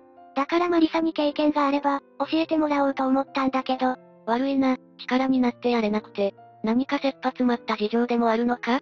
晩ご飯のおかずで揉めたから、自分の気持ちを分かってもらうために家出したいって。おいおい大人がすることじゃないだろ。家出じゃなくて、大人がいきなり行方不明になる事例もあるぜ。それって、よくテレビ番組で取り上げられてるよね。情報をお寄せください、的なニュアンスで、大捜索するあれ。そうあれだよあれ。突然姿が消えて、今どこで何してるのか一切不明。だけど知ってるか？大人の行方不明は、事故や事件性がない限り捜査されない。じゃあ、どうなるの？家出人扱いだ。つまり自分たちでどうにかしろってことね。ああ。その影響で、失踪したまま、行方がわからなくなった女性もいる。それってどんな結末を迎えたの？それじゃ詳しく、田辺信子さん失踪事件を紹介するぜ。それでは、ゆっくりしていってね。2001年9月24日11時頃、広島県安芸郡府中町のマンションに住む田辺信子さん、当時50歳の主婦が忽然と姿を消した。彼女は10時頃、友人からの電話に出たんだ。内容はランチの誘い。この時信子さんは、シャワーを浴びたいから、用意ができたら連絡する。って言ってるぜ。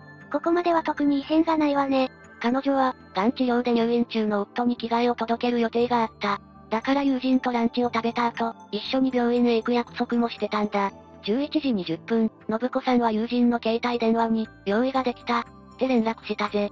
それを受けた友人は、車で迎えに行くから、マンションの下に着いたら連絡する、って電話を終えた。全く問題ない気もするけど、問題が起きたのはここからだ。友人は信子さんのマンションへ向かった。11時48分、友人の携帯電話に信子さんからの着信が入ったんだ。でも、車の運転中だったから、その電話には出られなかったぜ。あの時代はスピーカー機能が充実してなかったし、ハンズフリーで話せなかったものね。その通り、11時50分、友人はマンションの下に到着して、信子さんに電話をかけた。ところがその電話で聞こえてきたのは、ああ、っていう彼女の声。しかも数秒で切れた。何？用意ができた。って連絡してから、たった30分の間に何かが起きたってこと？わからない。友人は12時過ぎまで信子さんを待って、もう一度電話をかけた。でも、また、っていう、意味不明な返答が聞こえただけ。だから12時21分、マンション3階にある信子さんの部屋を訪ねたんだ。まあ、それが一番手っ取り早いわね。インターホンを押したけど何の反応もなかったし、ドアには鍵がかかってた。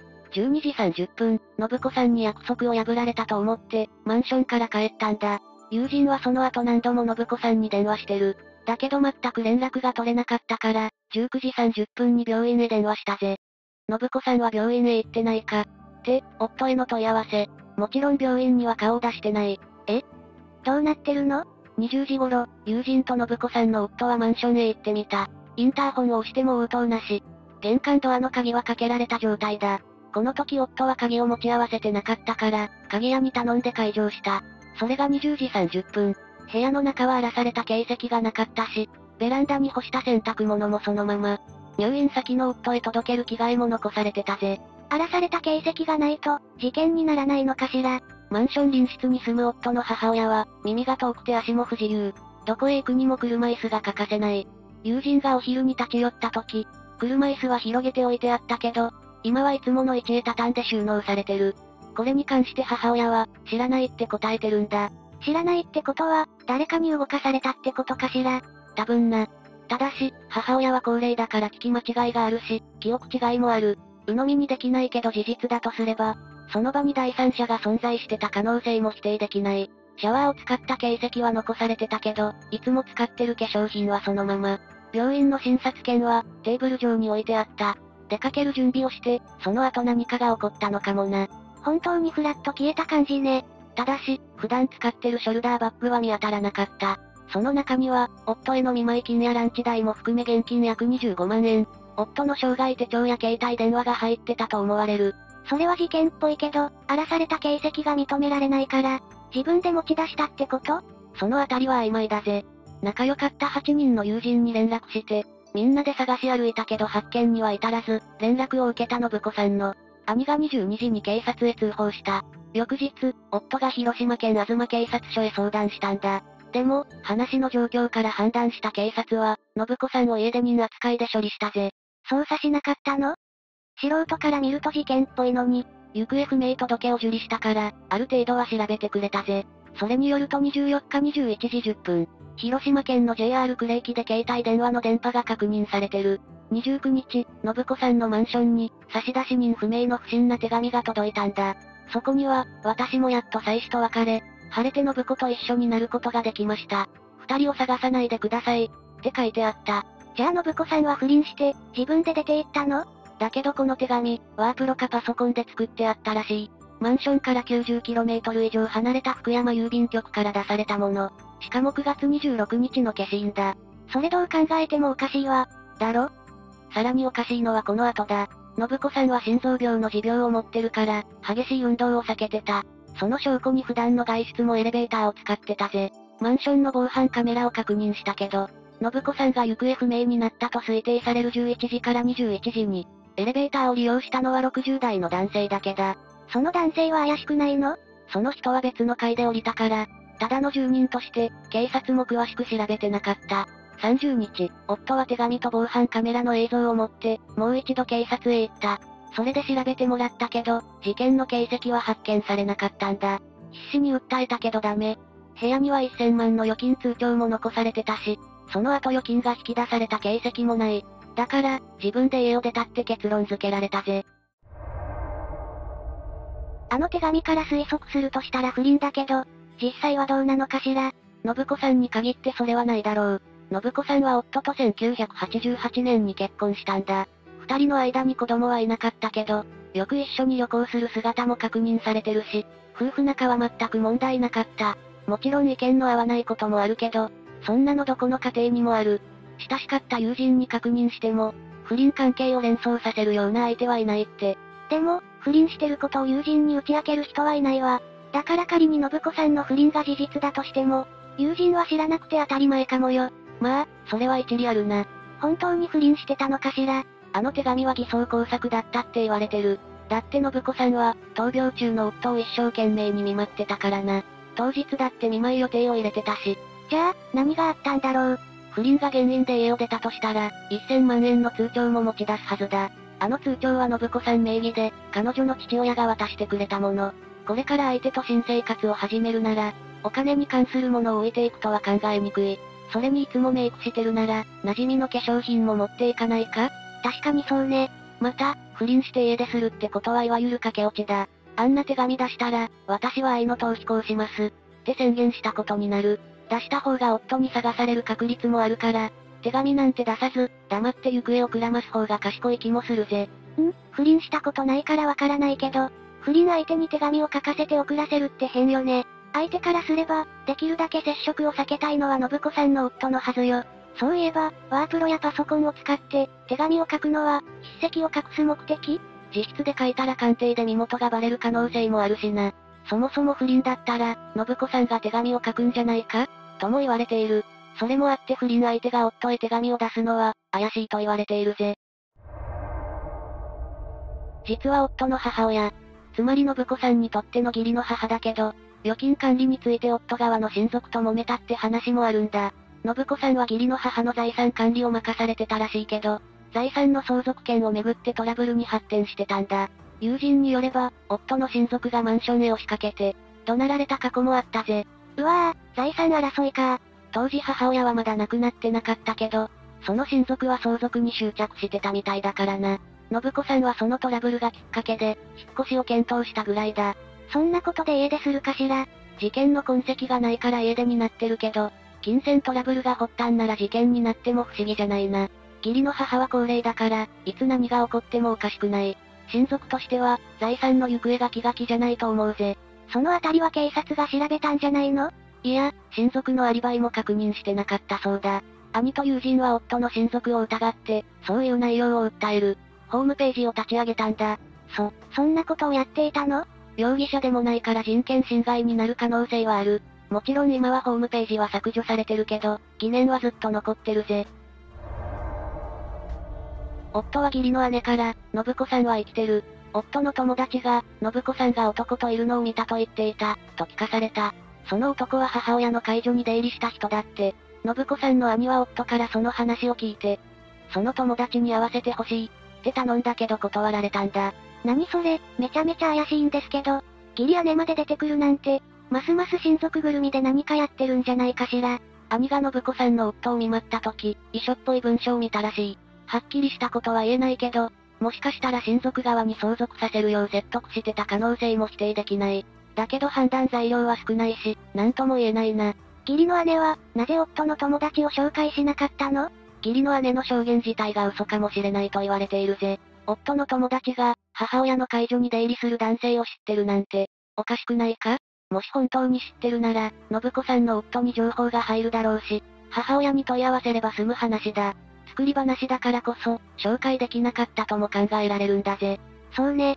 介助の男性がいなくなった場合は、当然介護福祉施設も関係してくるだろうし、もっと早く身元が分かって、不祥事でニュースになっているだろうしね。この証言が嘘だと仮定して、次に気になるのは、義理の姉がなぜそんな話をしたのかだ。一つ目は、自分たちが起こした犯罪を隠したい。二つ目は、信子さんの夫を納得させたい。どんな目的だったかは分かっていないけどな。母親の財産はどうなったの？おそらく信子さんの夫と親族の兄弟で相続したはずだ。一般的に遺産を分けるとしたら、配偶者が半分、残りの半分は子供たちに分配される。信子さんが行方不明になった時、義理の母の夫はすでに他界。だから遺産はすべて、子供たちに分配される。ただし、自分の世話をしてくれる信子さんに遺産を残したい、と義理の母が思ってたとしてたら、話は別だ。別って？口約束か書面に残したかにもよるけど、すべての財産を信子さんに譲る遺言状があれば、他人にも相続させられるからな。そういう文書があったかどうかは情報がないけど、仮にあったとしても、信子さんがいなければ、法定相続人の権利を持つ義理母の子供たちが受け取れるはずだ。親族が疑われても、しょうがない部分もあるわね。警察がもっと踏み込んで捜査すればよかったのに。まあな。ただ当時、広島県警は大きな事件を抱えてたから、捜査に人員を割けなかったかもしれないぜ。大きな事件って何？福山明王大主婦殺害事件だ。福山市明王第5丁目で主婦が何者かに刺し殺された事件で、当時事件の大きさから応援に駆り出されてたとも考えられる。失踪者が多すぎて、事件性が国内から対応しきれなかったりな。なるほどね。信子さんは今、どうしてるのかしら？現状事件として捜査されてないから、これまでに話した情報以上は出てこなかったぜ。じゃあ、もう解決は難しいの？行方を追うのは難しいだろうな。最も現実的な方法としては、失踪宣告だ。手続きをして裁判所に認められたら、失踪者は死亡したと認められる。まだどこかで生きてるかもしれないのに、亡くなった人として扱うの？ああ。行方不明のままだと遺産相続の問題も出てくるし、配偶者はずっと再婚できない。そういう不利益を避けるため、失踪宣告の制度が設けられたんだ。信子さんもそれに当てはまるの？手続きしたかどうかはわからないが、信子さんには1000万円の預金があった。信子さんに母親の遺産を全て相続させる予定だった場合、死亡したって認められなければ、他の人間には1円だって入らない可能性もあるんだ。ああ、もう、遺産相続ってドロドロね。一般的な行方不明者は、失踪から7年経てば認められる。つまり今回の場合は、2001年9月24日だから、2008年9月25日に成立したはずだ。この宣告が認められるまでは、信子さんの財産は誰であっても勝手に動かせない。例えば、親族が事件に関係してるとして、この制度のことも知ってたのかしら？それはわからない。知ってたとしたら計画的な犯行ってことになるぜ。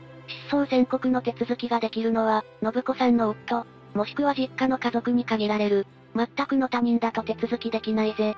失踪宣告の成立は辛いわね。信子さんが死亡したって認めることになるんだから。かなり辛い判断だろうな。ただし、信子さんの夫が治療の甲斐なく他界した場合、夫の親族ではなく、実家の家族に手続きを実施する権利がある。死亡したことにしたくなければ、手続きしなければ良いんだぜ。もう、こっちサイドは全く調べようがないわね。だけど一つだけ確かなこともある。広島県警のホームページには、情報を求める、行方不明者の名前が掲載されてるんだ。そこに信子さんの名前は確認できなかったから、おそらく失踪宣告されたのではないかと考えられるぜ。もう事件にできないし、行方も探さないってことね。それにしても怖いわね。行方不明者のまま、自分の知らないところで亡くなったことになってたら。まあな。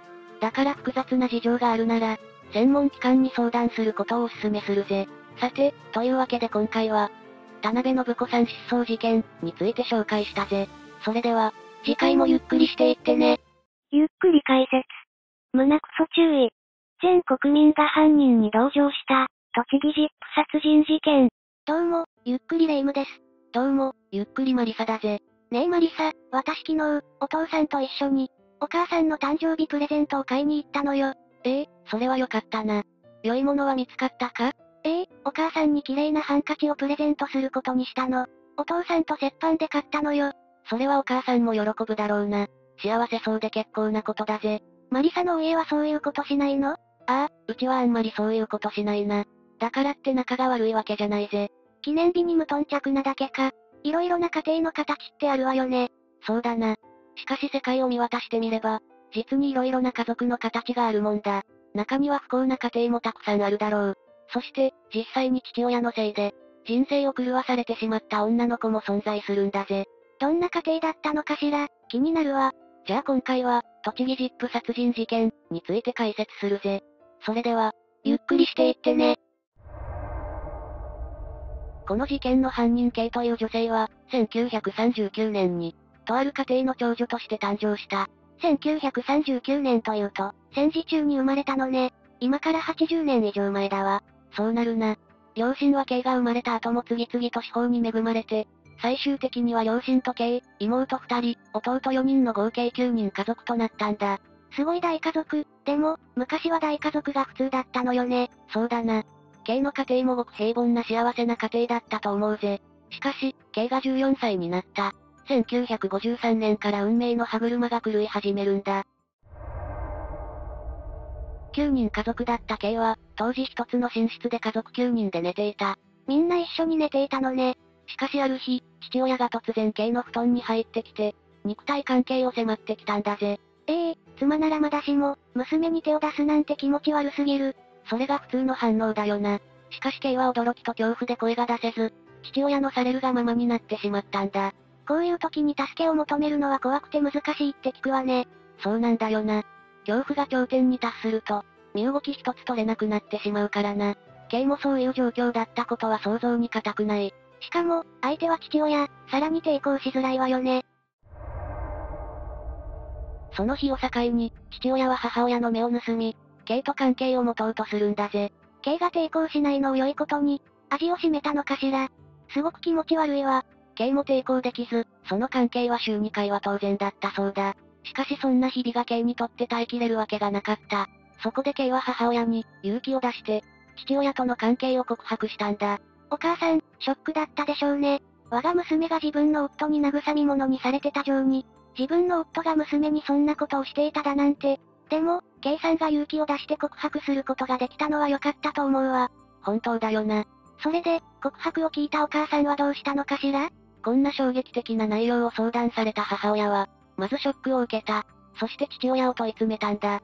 そりゃ問い詰めるよね。家族としてあってはならないことだもの。しかし、問い詰められた父親は逆上して台所の包丁を持ち出し、殺してやる、と大騒ぎして暴れたんだぜ。手に負えない父親ね。K さんもお母さんもかわいそうだわ。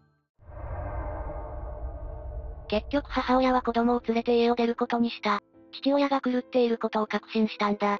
この時代って、今よりもさらに母親一人で、子供を育てるのがとても大変そうよね。それでもお母さんがその選択をしてくれたのは、K さんを思っての行動だわ。感動しちゃう。それが、母親が連れて出たのは三女と4人の弟だったんだ。長女である K と妹の次女は父親の元に置いていったんだぜ。それって K さんにとって何の解決にもならないじゃない。そうなんだよな。おそらく母親は、K を連れて出て行ったら、この狂った父親に自分が殺されるって思ったのかもしれないよな。母親なりに、自己防衛本能が働いたのかもしれない。だからって、狂った父親の元に娘を2人を身代わりにして、出ていくなんてひどいわ。そんなこんなで、父親と K と次女の絶望的な3人暮らしが始まったんだ。これで父親による無法地帯の出来上がりじゃない。そうなんだ。母親の目を盗む必要がなくなったから、父親は堂々と K を求めるようになった。難しいのを承知で聞くけど、K さんは無理にでも逃げることができなかったのかしら？それが逃げられないれっきとした理由があったんだよな。K はもし自分が逃げでもしたら、父親は妹に同じことをすると思ったんだ。それだけは決してさせられないと思って、身を挺して妹を守るために、自分が犠牲になり続けたんだぜ。妹のために自分が犠牲になることを選んだのね。もしかしたら、自分がここで妹を見捨てて逃げたら、母親と同じになってしまうとも考えたのかも。ますますこの父親が許せないぜ。そんな3人の生活が続くんだが、出て行った母親はずっと後悔し続けていたんだ。そりゃそうよね。トカゲの尻尾切りみたいに、娘を置いていったんだもの。事情を知りながらも K を父親の元に、置いてきてしまったことを悔いて、結局2年後の1956年に母親は自宅に戻ってきた。もはや遅い気もするけど、戻ってきてくれてよかったわ。そして戻った母親は、父親を四六時中監視するようになったんだぜ。やっぱり、なんだかんだで母親は頼りになるわね。K に父親が近づこうとするたびに、母親は立ちはだかったんだ。それはよかった。K さんも安心だったんじゃないかしら。しかしそんな母親に対して、父親はキレて暴れて、結局 K に襲いかかった。本当にどうしようもないわね。この父親。親どころか人間として最悪だわ。しかも、ここで K さんの身に大変なことが、起こっていることが判明する。何かしら？なんと、K さんが妊娠していることが分かったんだ。マリサ、その妊娠した子供って、当然実の父親との子だ。なんてことしてくれたのよ。この妊娠を機に、K は父親から逃げる決心をするんだ。それがいいわね。しかし、妊婦がたった一人で当てもなく逃げるにも無理がある。そこで、K は知人男性に一緒に駆け落ちするよう頼むんだ。その知人男性は信頼に値する人物かしら。でも、一緒にいてくれる人がいたら K さんは安心できるわね。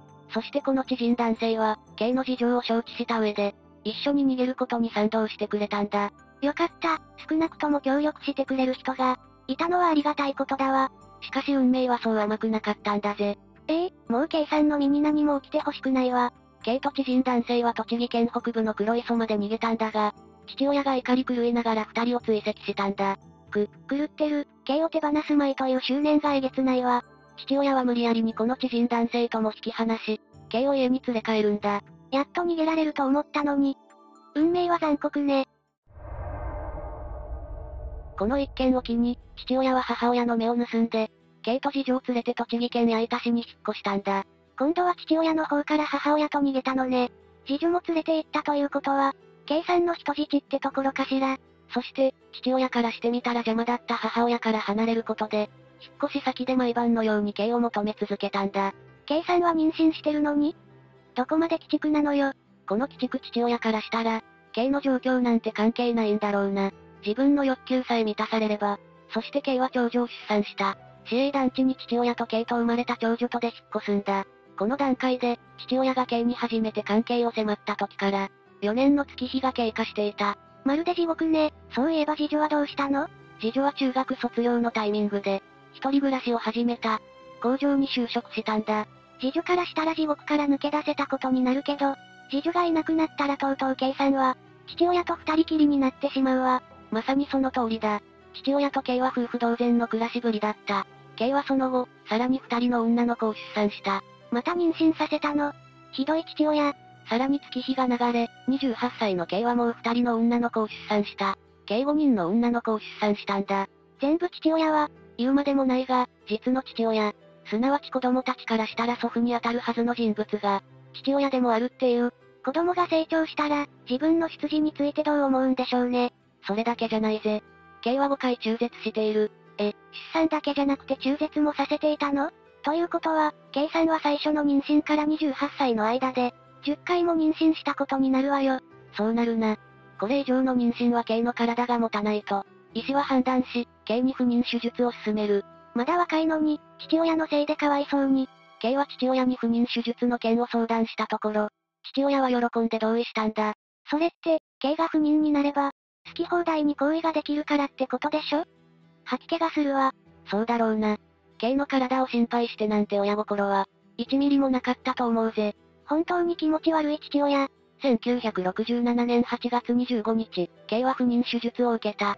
これで K は子供が望めない身体となった。K さんが父親との子供を産まずに済むのはいいけど、父親は前以上に求めてくることになるし、これで他の人との子供が望めなくなっちゃったわ。K さんからしたらどの道地獄なのよ。それでも K は子供たちを育てるためにと、けなげに仕事を頑張ったんだぜ。K さん、5人もいる子供をちゃんと育てていたのね。すごいわ。本当だよな。K は印刷所に勤めて、懸命に仕事をしていたという。そこで K さんは、当時22歳の S さんと出会うんだ。K さんにもついにいい人が？そうだ。K にもついに良い出会いがあったんだ。S さんに好意を寄せる K だったが、子供がいることや実の父親のことなど、背負っているものがあまりにも大きくて、思いを告げられずにいたんだ。そうよね、虐待されている上に父親の子供が、5人いるなんて絶対に言い出せないわ。K は、S さんへの気持ちをそっとしまっていた。ところがなんと驚くべきことに、S さんの方から告白されたんだぜ。恋が実ったのね、よかったわ。そして見事に K と S さんの交際が始まったんだ。仕事帰りにデートを楽しんでいたようだぜ。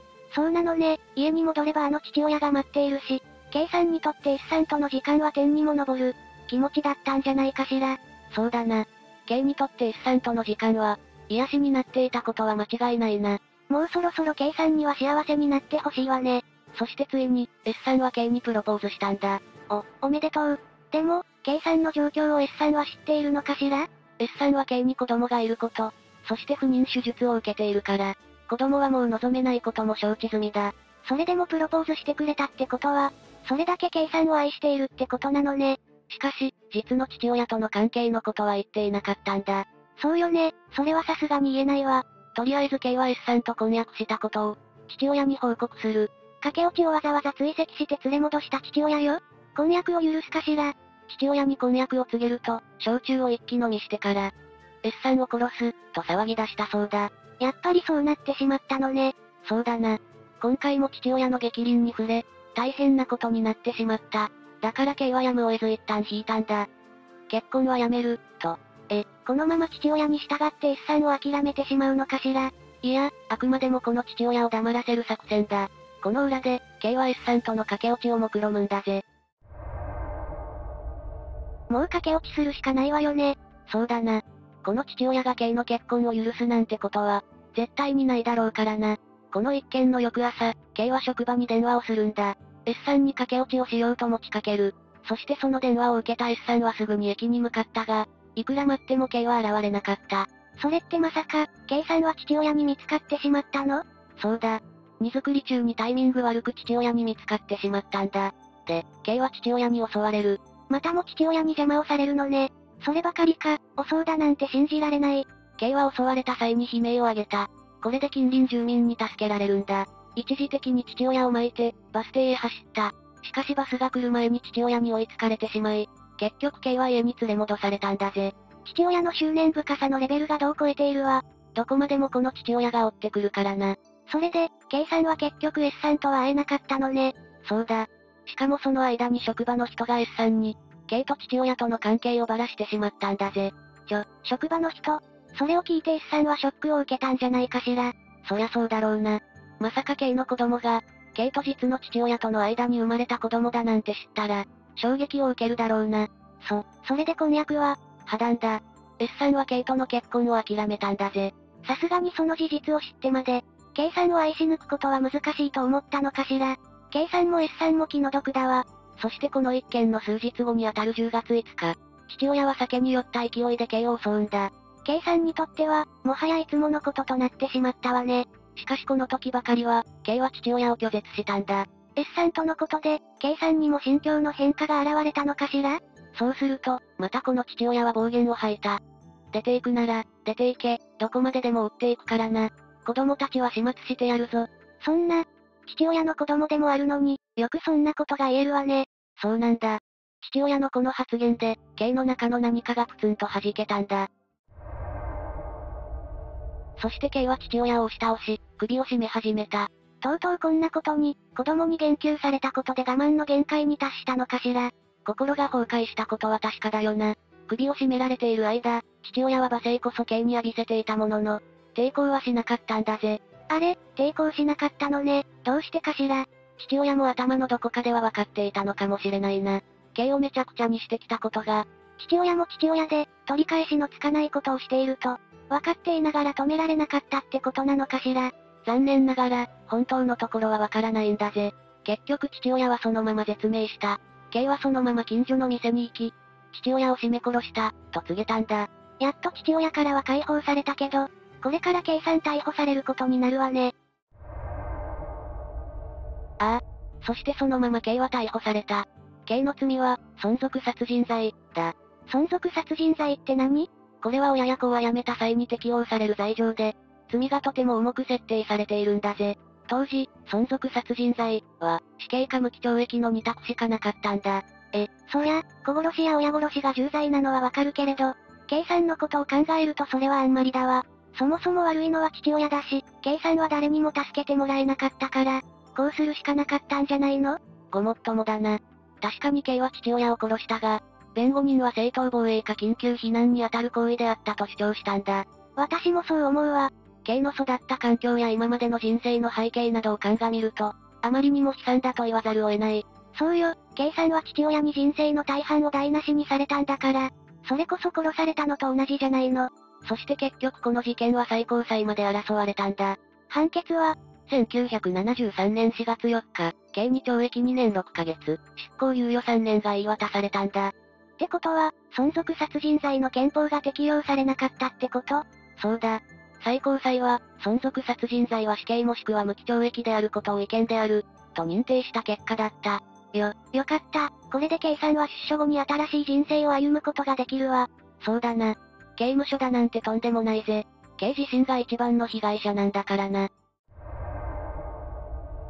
この、存続殺人罪は無期または死刑、というのは、家族がどんな形であれ、無条件に愛し合うべき、殺すなんて論外、みたいな凝り固まった思考によって作り出されたものなのね。ああ、おそらく大半の家庭は普通に幸せな家庭なんだろうが、K みたいに最低な親に虐げられる子供もいるんだぜ。周りに助けてもらえなくて限界になって殺してしまったとして、無期懲役か死刑なんて情のかけらもないよな。今回は本当に、最終的に K さんが少しでも救われる形となってよかったわ。というわけで、今回は、栃木ジップ殺人事件について紹介したぜ。それでは、次回もゆっくりしていってね。ゆっくり解説。水没車両の運転手だけ消えた。隣には女性の遺体、小野大震さん行方不明事件。どうも、ゆっくりレ夢ムです。どうも、ゆっくりマリサだぜ。ねえマリサ、最近すっごく興味深い小説を読んでいるの。どんな小説なんだ？当時権力も乏しい学生たちが集まって、革命を起こして日本を変えるっていう内容なの。悩んでいる人たちの希望になりたいって気持ちが伝わってくるわよ。ほう、レ夢ムが小説なんて珍しいじゃないか。小説だけじゃないわ。最近はアートの展覧会にもお出かけしているの。新型コロナウイルス予防には気をつけてるけどね。芸術、コロナウイルス、革命か。どうしたの？今レ夢ムが言ってくれた、芸術、や、コロナウイルス、革命、がキーワードになった行方不明事件があるんだ。キーワードがとても多いのね。そうだな。特にこの行方不明事件は、謎に包まれている部分が多いのが特徴なんだ。レ夢ムの意見も聞いてみたいぜ。一体どんな事件なの？事件の概要から教えてくれると嬉しいわ。よし。では今日は、福島県で起こった、小野大震さん行方不明事件を解説するぜ。それじゃ、ゆっくりしていってね。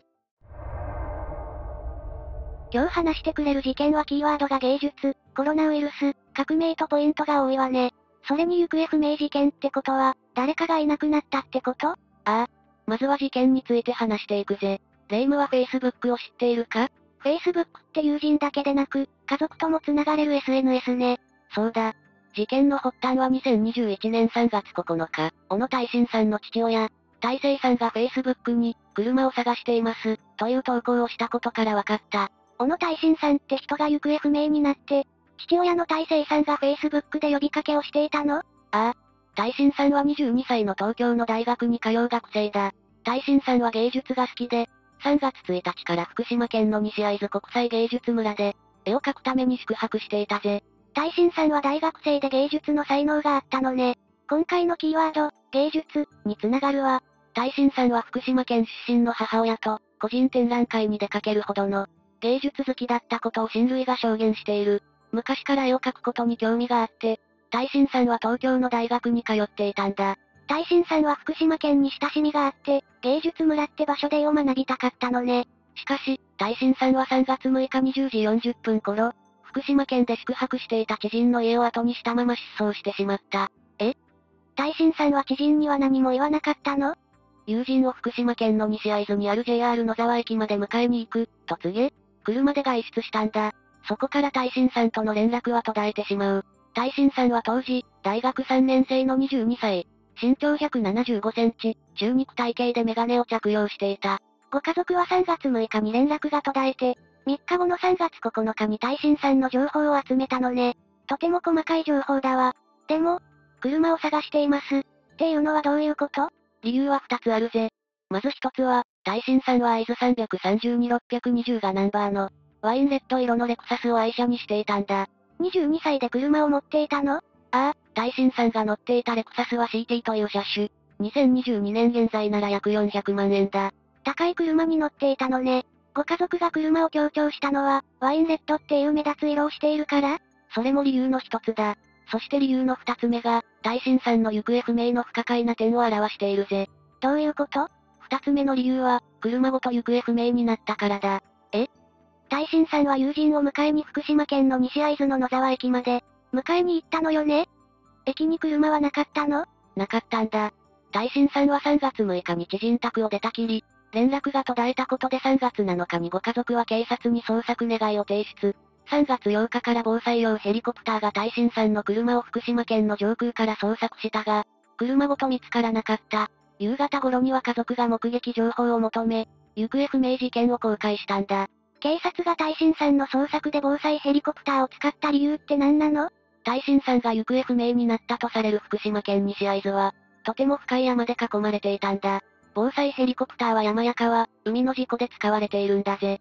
じゃあ、大震さんは最初は事故扱いになっていたの？事故と事件の両面だ。福島県の西会津を警察が探したとしても、山や崖で転落する可能性が高かった。特に大震さんが向かった西会津芸術村は、福島県の中でも山がとても多く、警察の手や警察犬を使って捜索するには広すぎたんだ。なるほどね。山に囲まれている中に、大震さんの車があると警察やご家族は考えたのね。ああ。それにご家族は Facebook をとても活用して、会津に住む親類だけじゃなく、近隣住民にも情報を求めていたぜ。ご家族の対応がとても早いわね。でも、防災ヘリコプターで探しても大震さんの車は見つからなかったのよね。そうなんだ。しかし、大震さんの親類は福島県西会津の特性を指摘していたんだ。どんな指摘なの？もともと西会津という場所は山が多すぎるため、ヘリコプターを使っても川や道路に車が転落してしまった場合は、発見できないという証言だ。じゃあ警察が防災ヘリコプターで大震さんの車を見つけられなかったことは、不思議じゃないってことね。ああ。車を探しています、というご家族の文章も、福島県西会津から人間一人を見つけ出すことは困難だということ。車ごと消えたという緊急事態を物語っている。忽然と車ごと消えてしまって、現在も大震さんの車は発見されていないの？いや、事件から1週間後、大震さんの車とあるものが見つかったぜ。何が見つかったの？車の中で何か事件の手がかりがあったのかしら。続けてちょうだい。3月6日の大震さんの行方不明から、ご家族は熱心に大震さんの捜索を自らの手で始めたんだ。Facebook でも大震さんの情報を拡散していったのは、ご家族なのよね？ああ。ご家族の中でも大震さんの父親、大生さんは、特に活発に動いていた。Facebook 上では福島県の地域の人たち、親類に大震さんの情報と福島県西会津の状況を話し合っていたんだ。じゃあ、大震さんの父親は Facebook でやり取りをしながら、福島県の西会津で大震さんの車も捜索していたの？大震さんが行方不明になって3日後に捜索願いを出し、大震さんや大震さんの車を防災ヘリコプターが発見できなくても、大震さんの父親は諦めなかったぜ。なかなかできることじゃないわ。大震さんの車を見つけることはできたの？3月13日、大生さんは大震さんの車を自力で見つけたぜ。防災ヘリコプターでも見つけられなかったものを見つけたんだ。すごいわ、父親もとても熱心に捜索していたのね。大震さんは、西会津の JR 野沢駅に友人を迎えに行く、と言ってから、行方がわからなくなったんだから、やっぱり大震さんの車は西会津の JR 野沢駅の近くにあったの？いや、野沢駅から約3キロ離れた場所だ。3キロも離れた場所。どんな場所なの？大震さんの車が発見されたのは福島県南会津にある阿賀川だ。阿賀川は新潟県と福島県をつなぐ県境の大橋もあるんだぜ。南会津って、大震さんが3月6日に向かったはずの、西会津とは町名すら違うわ。それに阿賀川は県境をつないでいるからといって、西会津に続く道はないぜ。あくまで南会津から新潟県に入るための橋なんだ。大震さんの父親は本当に藁にもすがる思いで、いろんな場所を探していたことがわかるわね。大震さんの車は橋の近くにあったの？阿賀川にあったの？大震さんの車は、阿賀川の橋から転落していたぜ。阿賀川に車が浮かんでいたところを父親は発見したんだ。川に浮かんでたということは、大震さんは事故を起こしてしまったってこと？大震さんの車を見つけた大生さんはすぐに警察に連絡した。警察の調べでは阿賀川の橋付近で、ブレーキ跡や車の部品が発見されたぜ。ブレーキ跡もあったということを踏まえて考えると、大震さんは事故を起こしそうになって、川の下に車ごと転落したって考えられるわ。でも、大震さんは見つからなかったの？ああ。車は川に浮かんでいるが、大震さんの姿はなかった。それに、大震さんではない、ある人物が車内で発見されたんだ。今回の事件の3つのキーワードのうち、2つがこの事件と関わっているんだ。今回の事件のキーワードは芸術、コロナウイルス、革命だよね。大震さんの車には何があったの？ここまでのことをおさらいしていくと、3月6日に大震さんは、車ごと行方不明になり、3月14日に大震さんの父親、大生さんが車を発見した。橋の近くにはブレーキ跡や車の部品が散らばり、車は大震さんが向かったと考えられる場所から、3キロ離れた阿賀川に水没していたぜ。この時点で謎めいているわ。大生さんは警察に通報して車内も調べてもらったけれど、大震さんの姿はなかったのよね。そうだ。しかし、大震さんの助手席にはある女性が座っていた。どんな女性なの？女性の名前は松岡智さん、千葉県出身の37歳だ。大震さんは事件当時22歳で、女性は37歳。15歳も年齢が離れているのね。松岡さんは生きていたの？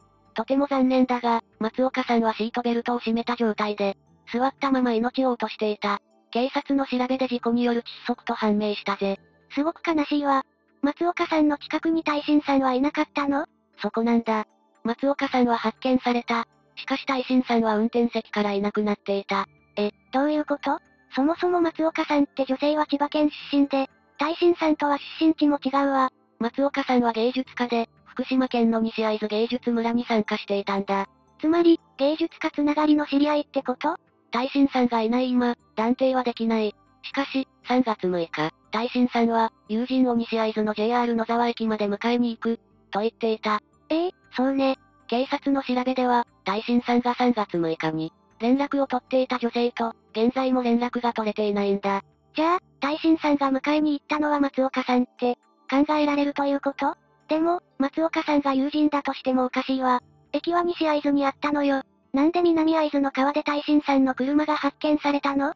大震さん自身、絵の勉強に福島県の西会津に向かって、知人宅に宿泊していたから、松岡さんと出かけたまま連絡を取らなかったとも考えにくい。本当に謎に包まれた事件だぜ。芸術が松岡さんと大震さんの間で関係していたことは、わかるけれど、それ以上はわからないわ。もう一つ、革命、というキーワードが松岡さんと大震さんに、関わっていることがわかるんだ。革命も？松岡さんって芸術家なんじゃないの？もちろん、芸術家だぜ。松岡さんはインスタグラムやフェイスブック、公式アート作品サイトまで展開しているんだ。芸術家としてとても精力的に活動していたのね。松岡さんの SNS にはコメントも寄せられていて、一定の支持を受けていた。じゃあ、大震さんと松岡さんが、芸術、以外で繋がる。革命、って一体どういうことなの？松岡さんの SNS を徹底的に調査していくと、大震さんの学生としての活動が符合したんだ。大震さんは学生として活動をしていた？ちょっと難しいわ。まずは芸術家としての大震さん、松岡さんのイメージを一旦捨ててくれ。そうすればわかりやすくなるはずだぜ。説明をお願いね。まずは大震さんは東京都の大学で建築を学んでいたんだが、2019年にニュースで取り上げられるくらい大きな活動を実施したんだ。大震さんが活動って、学生でもニュースに取り上げられるほど大きなことをしたの？ 2019年から現在にかけて広がっているウイルス、コロナウイルスについてだぜ。ここで大震さんの事件のキーワード、コロナウイルス、が出てくるのね。大震さんが着目したのは大学生の生活苦だ。コロナウイルスの影響で飲食店は経営が制限されたり、アルバイト先を失ったりする人が出た。そうね。特に学生はアルバイトで生計をなんとか立てている人もいるでしょうし、奨学金や親御さんからの仕送りだけじゃ足りない生活になっているところもあったわ。ウイルスが流行したことで、オンライン需要が多くなっても、なかなか貧困から抜け出せない学生は多かったんだぜ。オンラインってとても気軽に聞こえるけれど、専門ソフトや PC のアップグレードが必要になるもんね。そこで大震さんはインスタグラムやツイッター、リモート会議で、需要量減免の署名活動を始めたぜ。需要量減免？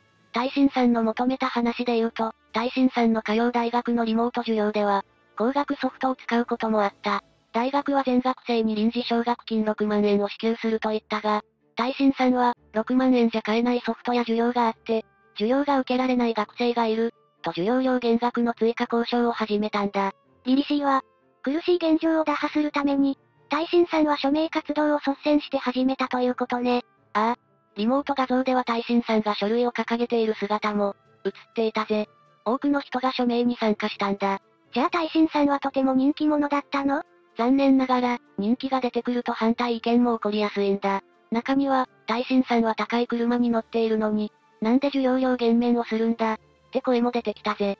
大震さんは周囲のことも思いやって活動していても、そういう声はどうしても届いてしまうのね。でも、確かに大震さんがやってきたことは革命よ。そして松岡さんの立ち位置に戻ってくれ。松岡さんは37歳、芸術家として公式サイトでアートを発売していた。大震さんの学生としての活動と関わってくることがあるの？松岡さんのインスタグラムは、芸術家としてのアカウントと、もう一つアカウントがあったんだ。アカウントを複数持っている人は少なくないわ。松岡さんはどんなアカウントを持っていたの？革命家、としてのアカウントだ。アートで革命を起こし、占い師や霊媒師としても活躍していたぜ。革命家ってことは、何か大きな計画を考えていたの？それはわからない。ただ、大新さんは学生のための学費減額運動っていう、革命を起こしたところ、人気は出たものの、反対意見も多くなった。いくら言い出した本人といっても、反対意見には辛い気持ちになっただろう。大新さんはたくさん物事を考えていても、事件当時は22歳だったもんね。大新さんは、芸術仲間からはとても親しまれていたぜ。事件の後、芸術仲間から大新さんへのメッセージが SNS で、多く発見されたんだ。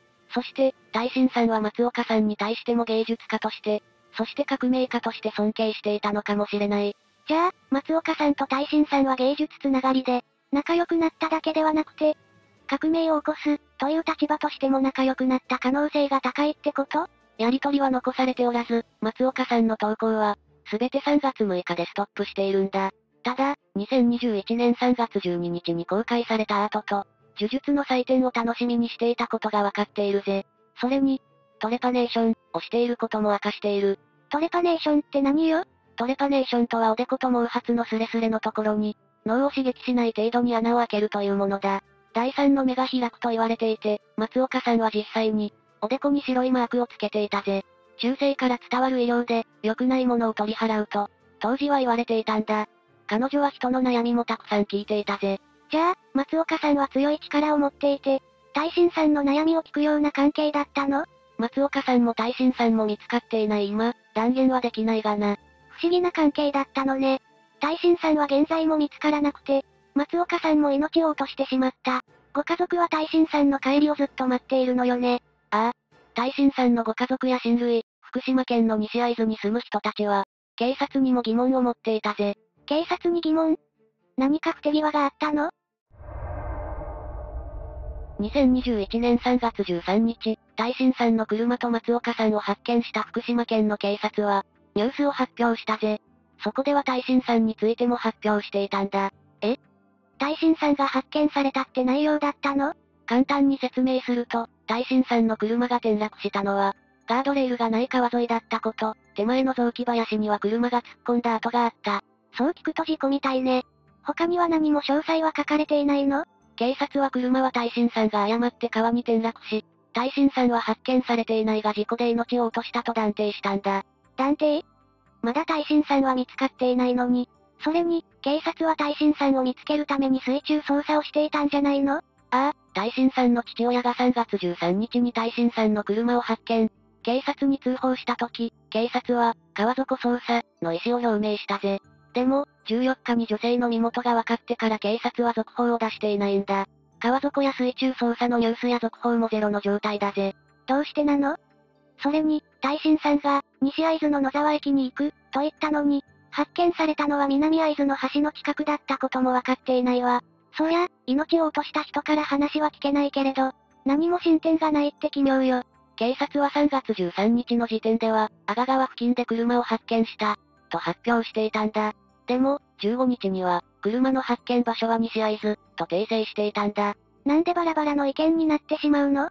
警察の調べで大新さんが命を落としたと断定したこともわからないわ。警察が落下位置を間違えたって報道をしたことで、地域の人は阿賀川の橋を調べたんだ。阿賀川で一番有名な橋は大橋という名前なんだが、他にも橋があって、大新さんが車ごと落下した、橋の候補がたくさんあるんだぜ。つまり阿賀川の下に落下していたけれど、橋は阿賀川の橋じゃなかった可能性があるって、警察は発表したの？ああ、阿賀川には2つ橋がかかっているんだ。でも、一つの橋との転落位置が違った、という、警察の話を信じていくと、矛盾が生まれるんだ。なんで警察はそんな矛盾した話を発表して、捜査も中断したのよ。納得いかないわ。そうだな、でも納得がいっていないのは大新さんのご家族もそうだろう。一刻も早い大新さんの発見を祈るわ。事件の概要は以上だ。2019年のコロナウイルスの影響で貧困と戦って、謎の行方不明を遂げた小野大新さん。この事件について、霊夢はどう感じた？なんだか話がとても絡み合っているなと思ったわ。芸術家としての大新さん、そして学生として、学生を救う運動をしていた大新さんと、芸術家の女性人間関係も、事件当時の内容もほぼ不明瞭ね。そうだな。特に芸術家の女性、松岡さんと、受容料減免活動をしていた。大臣さんに対しては冷たい考察もされていることが多いんだ。人間関係から捜査すればいいのか、事故から捜査すればいいのかと、二つに分けてもいろんな線があって、警察も迷ったのかもしれないわ。ああ。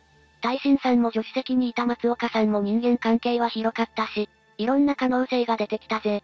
でも、可能性は可能性よ。とにかく2022年の現在、大臣さんが無事に見つかってくれることと、事件の速やかな解決を私は祈っているわ。レイム、今回の話はどうだった？そうね、一見事故に見えても不自然すぎることが多く、調べれば調べるほど謎は深まるばかりだと思ったわ。レイムも何か頑張ろうと考えたり、挑戦したりしたいときは、私に話していいぜ。いつでも相談に乗るからな。マリサのアドバイス？その発想はなかったわ。だってマリサはいつも食べて寝てるだけだもの。平和でいいじゃないか。というわけで今回は、小野大臣さん行方不明事件について紹介したぜ。それでは、次回もゆっくりしていってね。